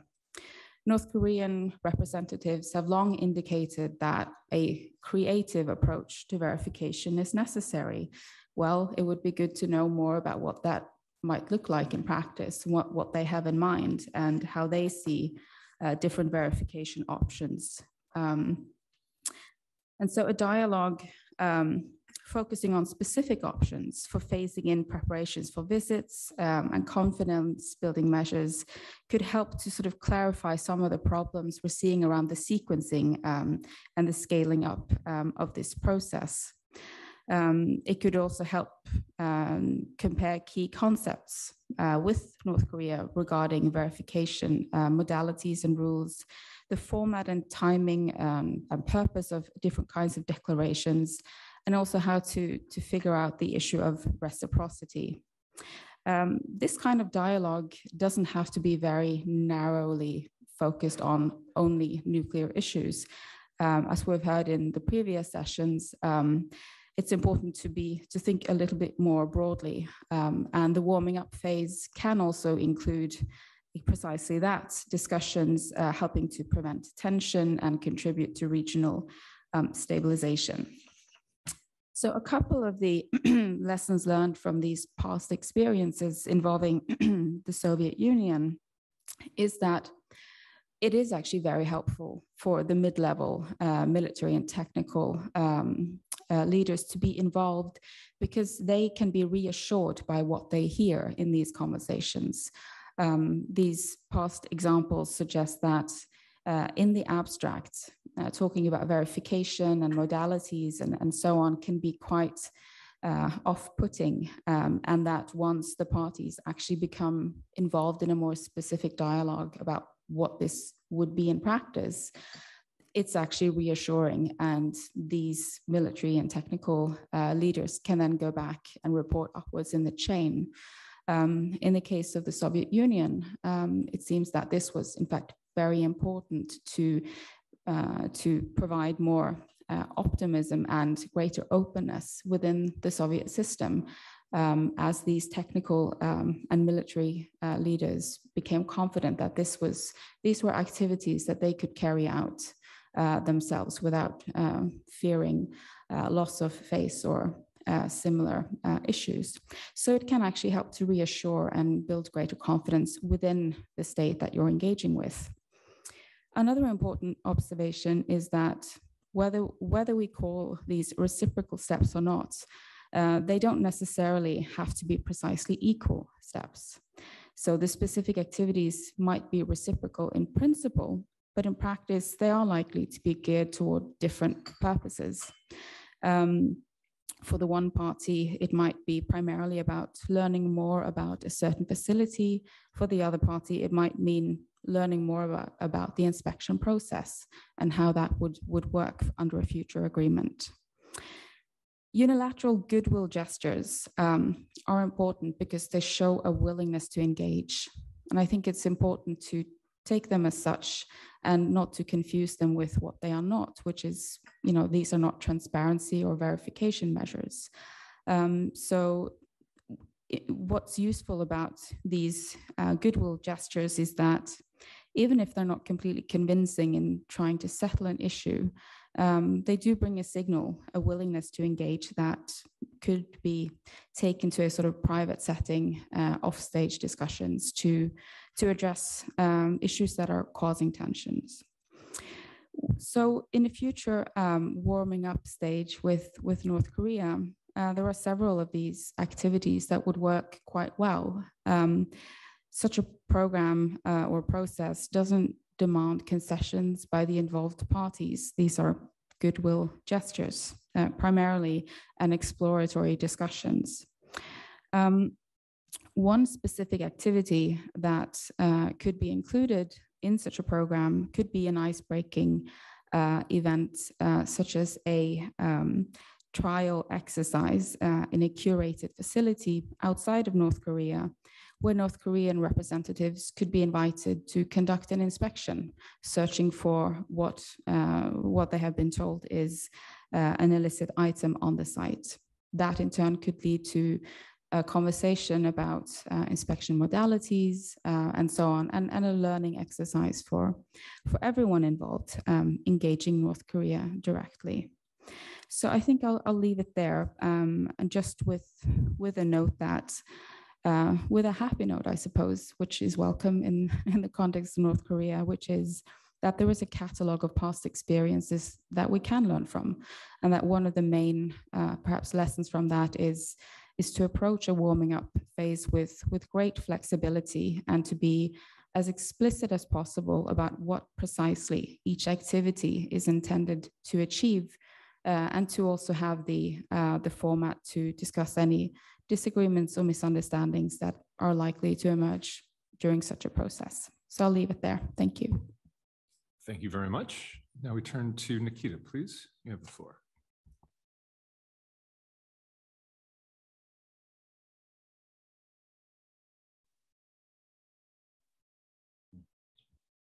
Hello, everyone. Thank you very much for inviting me. I'm Nikita Smedovich, dealing with this kind of issue for all my professional career. I am actually very happy to hear the presentation by Professor Malfred.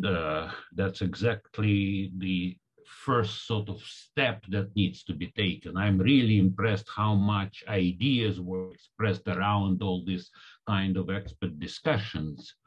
But what is actually missing is the understanding of not what North Koreans are thinking about those ideas. What is practical to them? What is not practical to them? And Manfred mentioned this kind of a warming up exercise. This is exactly what it could be done, because it's, and just want to reinforce, it's not even a confidence building measure. It's just another channel of communication between the all interested parties. Again, I agree with Terry that we should really pay attention to words. It's not confidence building. It's not, may not build any confidence at all, but it's something that people will be talking about, not on a very high level in Singapore or Hanoi, but on a practical side. It also does not need to assure that there will be even an opening for negotiations, or even there will be any kind of a final result at the very end, be it denuclearization, dismantlement, missiles, delivery means, submarines. It's all is not that important. The important thing is just that there will be a channel where people can talk and learn a lot without predicting or having a prior agreement to the final stage or to something that definitely needs to, and even if it fails, it doesn't hurt anyone. People will learn more through that process, not of actual states, but of some kind of interaction between all parties concerned. And even if something breaks up, no one losing anything. Okay, we had one trial inspection in Norway. Okay, so what? Okay. We understand better how you look under the table for a nuclear weapon there. Okay, we learned something about it. Even, and through that, there is a lot of experience, sometimes even unimaginable one, or we could not even think through that. As Terry mentioned, sometimes there is surprises. And you could not even explain. I'm 30 years old from some experience and still could not explain. When we start more opening on the Soviet side, we declared the maximum amount of chemical weapons we have, 40,000 tons. And the Americans said, we have at every facility so many percentage-wise, but they could not disclose how much they have totally. We, on the other side, could not disclose how much percentage-wise we have on each side. And no one can explain why it happened that way. Apparently, Americans have their concerns, we have our concerns, and that's what we learned. Later on, there was an agreement, and we disclosed both. They disclosed one, and we disclosed the other. So there are a lot of surprises, sort of. And actually, when some of these issues are clarified on technical issue, I mean, this kind of operational tactical generals and some other heads of the certain facilities, it seemed that things could be done without greatly predicting. No one was predicting in the late 80s there will be definitely a convention banning chemical weapons. But there were 2 or 3 even formal agreements between Soviet Union and the United States. Destruction of their stockpiles up to 20%. So there was some practical steps. Whether they were implemented or not, it's another story. But so what I am actually saying that we should really start something, taking this kind of analogy with the dark room and finding the keys. We are more that there are a lot of doors, and they are open. They presented those ideas, how we should move forward. Maybe we don't even need a key. We just push the door and it will open. And one such a push could be exactly this kind of warming up activities. That in that case, just concluding my remarks, there should be also 2 things to keep in mind. First of all, this should not be presented as a continuation of old policies by new means. For example, these exercises should not be used as for propaganda or for accusing someone of not being fully transparent. This is what happened on the previous occasions. that people were not believing. They were told that Soviet Union is showing standard munition, but they were accusing Soviet Union that they didn't show all munitions. So that should not be used in the same way as to portray that nothing changed, that only the old policies will work in that regard. The same is also that it might give a more opportunity to engage Koreans by offering them more what to tell. For example, yes, we acknowledge that it might be an intrusive, say, inspections. Yeah, might be. But how you would conduct an inspection, North Koreans, if you will be conducting and searching for absence of nuclear weapons somewhere? What will be your procedures that you will offer? And that will engage them even more. They have to think, not only accept reluctantly what others are suggesting to them, but to come forward with their own ideas. And that will also be a learning exercise for all parties. What could be achieved? Maybe they will offer great activity. Once we offer to the Americans challenge inspection any place, any time. Americans were not ready to accept it, finally. So maybe they will offer something that could be accepted. So that's why I think it's a very good idea, as the project by your institute suggested, what could be the initial step towards this project, not what could be the final goal of that project. And as an initial step, I fully support the idea presented today by Malfred of these warming up exercises. Thank you. Thank you very much. So now, questions and answers. Please, go right ahead. I wondered if the speakers could give us an indication what might be expected from North Korea by way of confidence building. And I was wondering if there was any analogy from the recent talks by the USA and the Taliban in terms of non-aggression by external actors. In that case, Al-Qaeda and ISIS. But in the nightmare scenario for the Americans and the West, North Korea is not only nuclear armed and threatening, but it's proliferating. And some statement on its attitude towards proliferation, a more positive statement, would certainly seem to help to build confidence by the North Koreans. Just grab a couple more questions before we open to the audience. Down the table there, and then over to you. Thank you, Dr. Edgar Howell from Oxford University. We've talked about what North Korea could offer that could be accepted. What might that be? I'm just touching on the final speaker, on Nikita's points. Anuradha Damle from Vertic. Thank you very much to both the speakers. Sorry, my mask is caught in my earring. So my question actually reflects back on the last session as well, and it's this notion of verification and the weight that comes with the word and how it's perceived.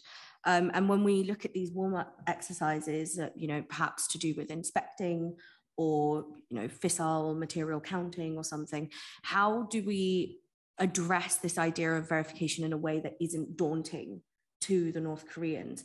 Because it has to be addressed in some way or another. The meaning of verification is obviously dynamic and has changed over time. So how do we approach the idea of verification without putting off the North Koreans within that negotiation? Thank you.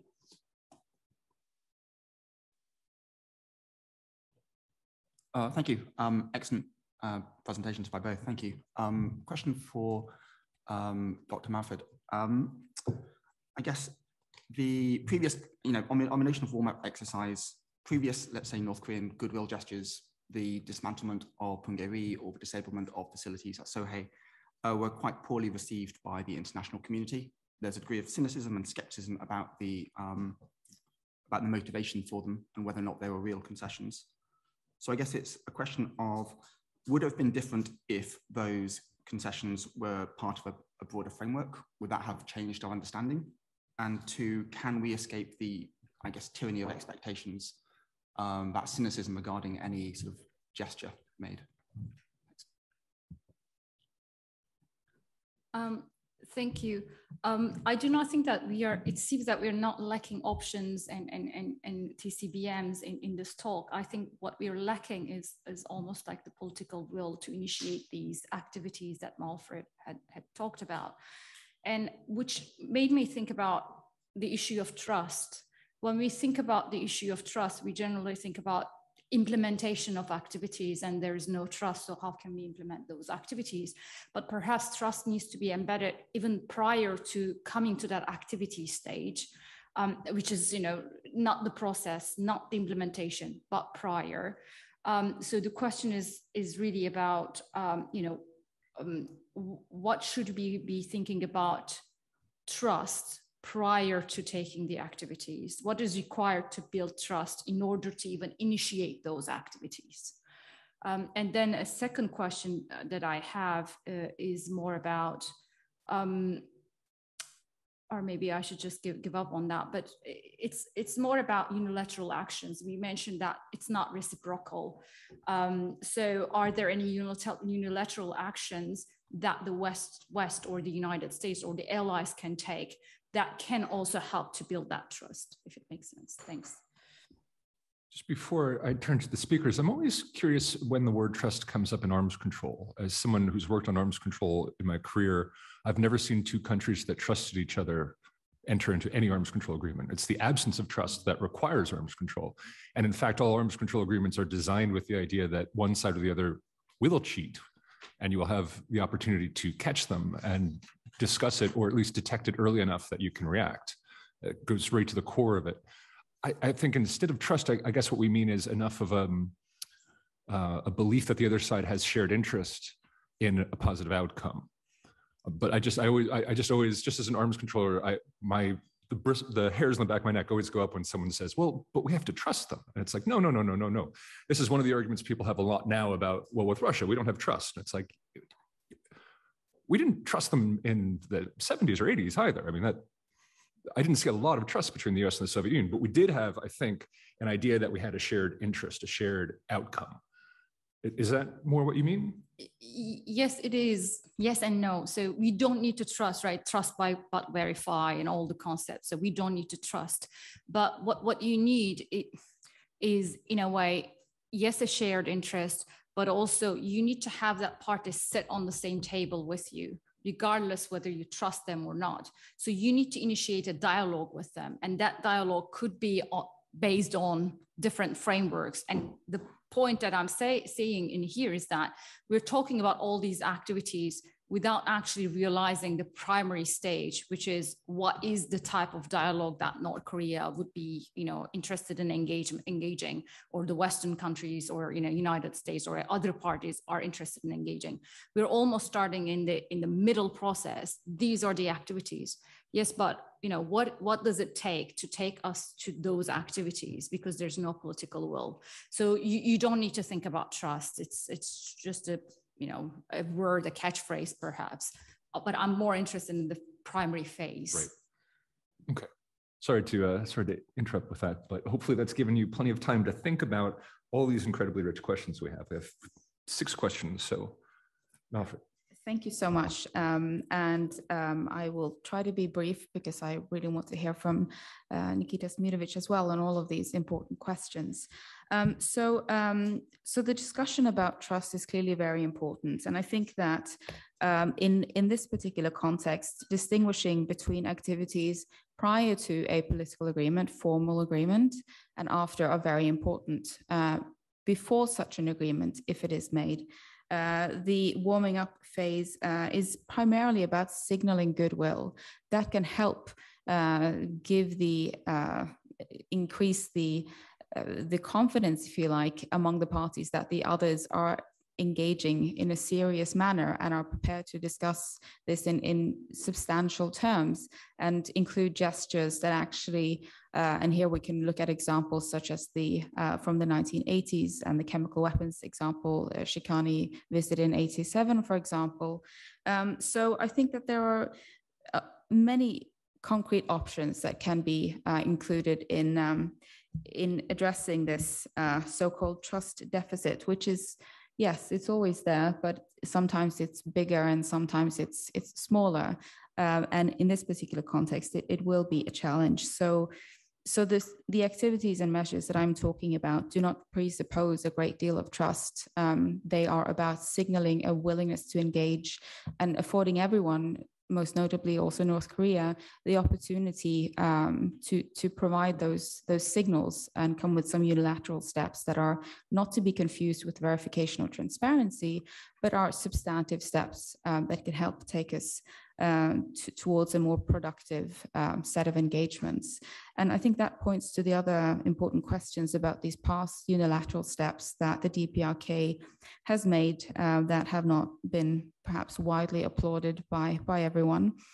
I think that in my mind, those kinds of unilateral steps fit well within the warming up framework, where we see them as unilateral steps of some limited act, some limited insight, curated to be sure.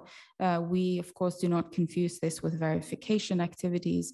But if we see these activities for what they are, unilateral steps, signals, I think they are important, and they do provide a starting point as long as we see them for what they are and don't criticize them for not being something else. And that, I think, leads to another point about some of these sort of warming up exercises from the past, where one party provides more access in a certain facility, for example, and the visiting parties criticize the host for not giving them access to everything. Perhaps there's a misunderstanding then about the format and the purpose of that visit. And working out those kinds of misaligned expectations or disagreements is an important part of this warming up kind of framework. And how to, the very important question about how to introduce verification practices and concepts and so on into a warming up kind of dialogue in a way that isn't daunting. It seems from the catalogue of experiences from the late Cold War that the best approach is perhaps just to try it out and talk about it in specific terms with those who are working in the facilities that might be those that are visited, for example, to show in practice, whether it's in a tabletop simulation or an actual visit in a curated or actual facility, what different inspections are geared to do. An inspection could be geared to find an alleged prescribed capability or activity, or it could be just to get a sense of what the facility is for, what the normal working operations are.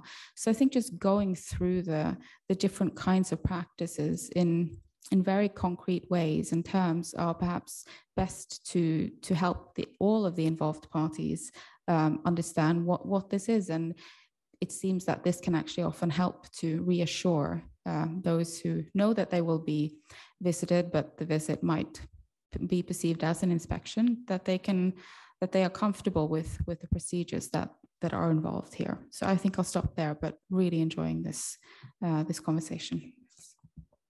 And Nikita, I'll turn to you in just a second, but I would also note it's very interesting. The South Koreans have an agency called the Korean Arms Control Verification Agency. And they actually conduct with the United States mock CFE inspections under the Conventional Armed Forces in Europe Treaty, I think every year. And this is part for them a process of understanding what arms control looks like and how to set themselves up, whether it's in a permissive environment or in a hostile environment. But I wonder if there's a way to induce dialogue along that way. Could South Korea then teach North Korea a thing or two about arms control verification, or would that taint it? I don't know. It's very wrestle with that myself. Nikita, can I turn to you, please? Yeah, I support what Manfred just mentioned, and I will try to answer all the questions in one. Again, that's about words that we are using. Warm-up exercise does not suggest any confidence building measure. It's not about building trust. It may end up differently, but no one will be hurt. It's more to find if there is any interest in those kind of activities. Of course, in case of North Korea, this will all be monitored very closely from the very top, what is going on. And you learn a lot through that exercise. Manfred mentioned, the Soviet generals learned a lot, meaning we are not stupid people. We can tolerate those inspections. We can even outsmart the Americans, for example, and still hide Novichok, for example. So they are not afraid of, when you have a discussion on academic terms at all, oh no, it could not be done, any place, any time, could not be done. May I suggest a very simple step forward? South Korea, through that agency, allocate one mock facility, former, I don't know, aircraft or former production site, which is doing nothing, and invites both North Korea and United States to inspect it in a mock inspection. Saying, if you are looking for something that you are looking, let's try it over here. It does not commit anyone to anything. The best outcome that North Korea will be interested, say, okay, we can do that. And then we can discuss many scenarios, what you are looking for, nuclear weapons or production facility or whatever you are looking for, documents, I don't know, hiding places, but they will have to show that they are interested in such an approach. It could be several stages approach. First could be a tabletop exercise. Let's do it around the table, how it will be all organized, done. We play different roles. And then we can do it on a mock site, specially prepared site for such. Or then we can, at the last stage, could go to a real site. Okay, it's more also a training of people, but through that you may discover that maybe North Korea is not that much concerned about declaring certain things. They are very free to discuss certain things. Some things may be more harder to get from them. So that's kind would be, and then one can see whether this is of interest to them. And even not, what will be the pretext of rejecting it? Because it does not provide any engagement from their side in a real sense. They are not disclosing weapons, they are not showing them, they are not showing any facilities, they are just coming and inspecting a mock site. And that will be really an indicator if they have any interest in such a kind of a dialogue or such kind of an engagement. Thank you. Thank you very much. I'm also mindful that the United States itself had to prove the concept of arms control. And one of our colleagues has written about Project Cloud Gap, which did nuclear verification, but also did conventional verification. There were field test exercises where the US actually went to bases in the south of the United States to see what was verifiable and how to do it, and then took those lessons to the UK with field test, which then became the NATO experiments on arms control verification to teach the Allies what their obligations would be. And this was a process of learning that started in 1963 and lasted all the way through MBFR negotiations into the 70s and 80s. And then the teaching and learning process that went back and forth between the US and Soviets about how to conduct these things. So it's a non-trivial exercise, and it is a way, as I think a bunch of the speakers have said, to see if there's some real interest and to start building those that muscle memory on how to actually inspect and verify things. But we also have to be mindful that verification is tough, and as one of our online attendees has mentioned, even in US-Russian arms control, there's been many cases of mistrust and hiding and spoofing, and that this is a thing that goes on with some regularity. Andreas, do you want to come back? Yeah, not necessarily on Cloud Gap, although I'm glad you mentioned that, because I think it was a remarkable exercise, and also one that I wasn't aware had yielded results so long after it ended. It ended prematurely with a helicopter crashing, I think, and some people losing their lives. So it wasn't politically expedient to continue it. On the point of trust, it's quite interesting. You don't have to trust your opponent, but you do have to trust that there is a commonality of interest And I think that is, at least when I talk about trust, that's what I refer to. Because make a simple thought experiment here. If the DPRK agreed to an agreement with intent to deceive you, and yes, they can hide non-compliance, but they can't hide it forever. But if they were to agree that, they would have already done so. And they haven't. So I think it's very important to recognize that the DPRK is not agreeing to this because they are not confident about whether or not they can deceive inspectors, but it's a fundamental problem with the topic of agreement, what to be agreed. I think verification and monitoring also have two other very important functions. One is to demonstrate your compliance year on year. So once you have entered into an agreement, you demonstrate that you're doing fine and you're kind of showing your hands to your opponent, and you're doing that routinely. And I think there's an important factor in that.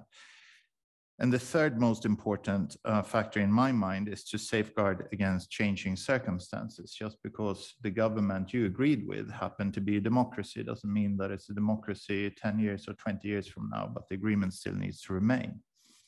And so verification allows you to continue the operation of the treaty without taking too much in, reading too much into changing political circumstances. And I think it's from that perspective, I think those warm-up exercises are it's an interesting thought.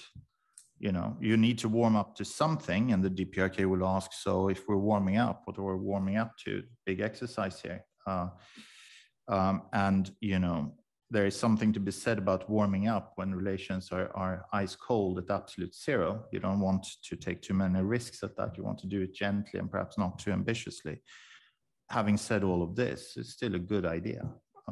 I mean, modalities I think can be discussed, but the concept itself is valuable. So thank you for raising that.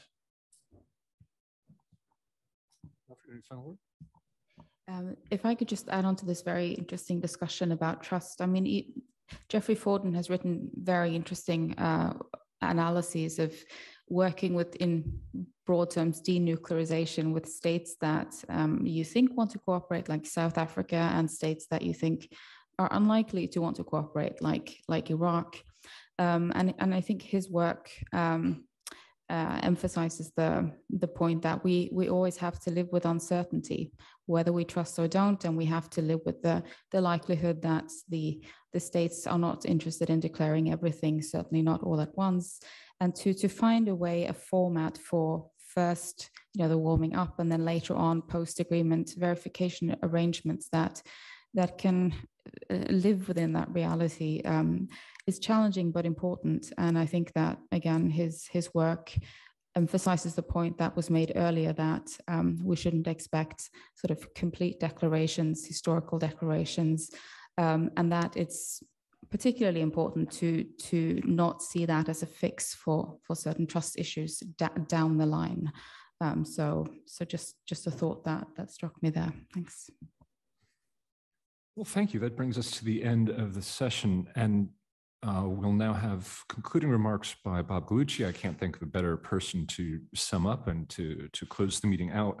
But before I throw it to you, one question that I had that has come up in my mind repeatedly throughout this discussion is, if I'm cynical, if I'm putting myself in the shoes of the North Koreans, why would I even bother believing in any US approach?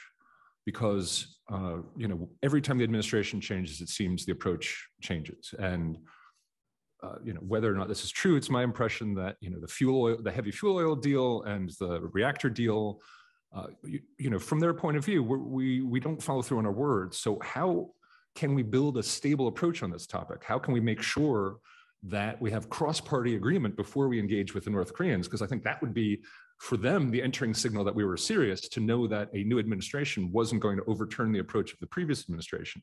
Because otherwise, they're only dealing in 4 or 8 year chunks of American policy. And then boom, they get a new policy. They get to see what concessions they can grab, and then they can run off. So with that, hopefully provocative question, let me turn to you, Bob, please. Let me start.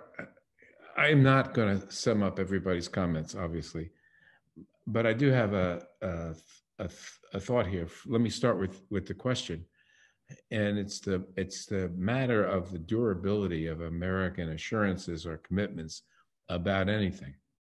It seemed to me that we, the United States, were no worse off than any other country, just because we had elections every 4 years and we could have a change in party every 4 years.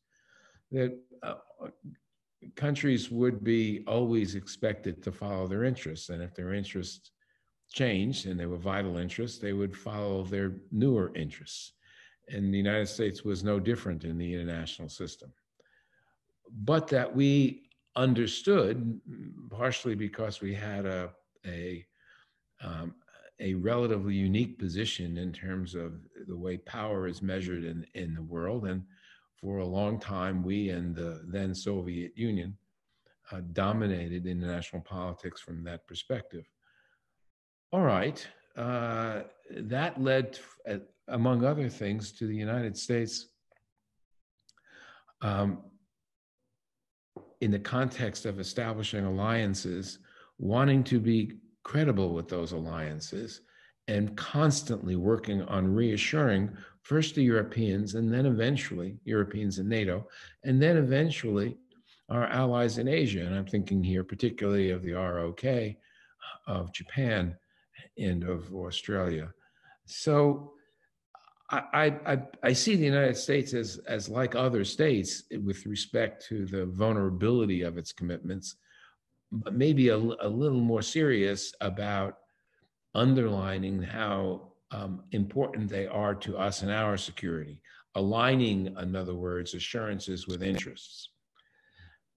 This, for me at least, changed with the presidency of Donald Trump. And I think many of us were stunned at, to use a word earlier used, at the transactional nature of President Trump's view of our alliances. We worked hard over decades to persuade countries that they were not transactional, that changes here, changes there, were not going to fundamentally change the credibility of America's alliance commitments, of the nuclear umbrella, as it's sometimes called. But I think Donald Trump did a lot to undercut that. And I don't think it was understood by his administration. I don't mean nobody in it, but by him, really. But I think it has been since, and there is a long road back, in my view, to the United States gaining, again, a kind of credibility I think that it had earned over a period of time. We are not where we need to be, and I think President Biden, a very traditional, a traditionalist in terms of his approach to international relations from the American perspective, and I think he will start us down that road, but it's going to take a while. And I think we'd be silly of us Americans, not to admit that. More broadly on this session, which I found incredibly interesting and useful, and I thank you for it, I think in a way we was set up by Professor Lankoff and his comments, which struck me as classically realist, and for that rang true. I felt comfortable with what he said, even though it was undercutting to some of what I said. But his characterizations sounded right to me, and I can't walk away from that. So I have been sitting here in part trying to think of how to reconcile that with what I would like to see happen, including, by the way, keeping the goal of denuclearization, but not just as window dressing, but as the serious, plausible objective, if not likely objective, being realized. It seemed to me the way we get from Professor Lankoff to a view of what is a more optimistic posture is through the connection and contrast that Kelsey Davenport drew between transformative and transactional approach. And she argued in her way passionately for the transformative over the transactional. And I think that's what I was talking about when I said the United States needs to adopt normalization as its objective. It can't be we trade normalization for denuclearization. We want and should want normalization. We should want to transform relations in Northeast Asia, fundamentally the DPRK, the USA relationship, but with that will come a North-South change, and I'm fairly sure a change that Beijing will have to cope with. And these will be changes, I think, for the better. I'm not predicting peace and justice breaking out all over the international community here, because I am informed, as I said, in my bones by Professor Lankoff, who is right about the character of the international system. I think our task is to figure out how we overcome the fundamental drives of states in a state of nature. Here I come to Nikita's point, at least as I took it. I like the idea of increasing in some way the engagement with North Koreans to find out what the North is thinking and wants and will do. We have always thought we'd be better off in international politics if we understood each other better. You know, some people like Kenneth Waltz like to point out, he was my professor as a graduate student, that the most vicious and horrible wars are civil wars where people understand each other quite well. I get that, but I still believe, I still have a liberal's heart, and I still believe that we would do better to engage more with the North, to find ways of doing what the United States and the Soviet Union really did for quite a long time in their formal arms control engagement. Learn more about one another. I think we need more contact with the North, and the North needs more contact with us.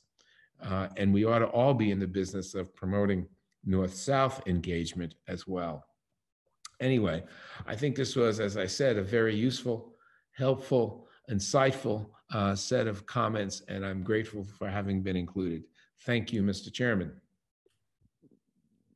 Thank you for that excellent, excellent summary, and a great way to take us out with a little bit of hope, a little bit of optimism on a topic that is entirely too depressing.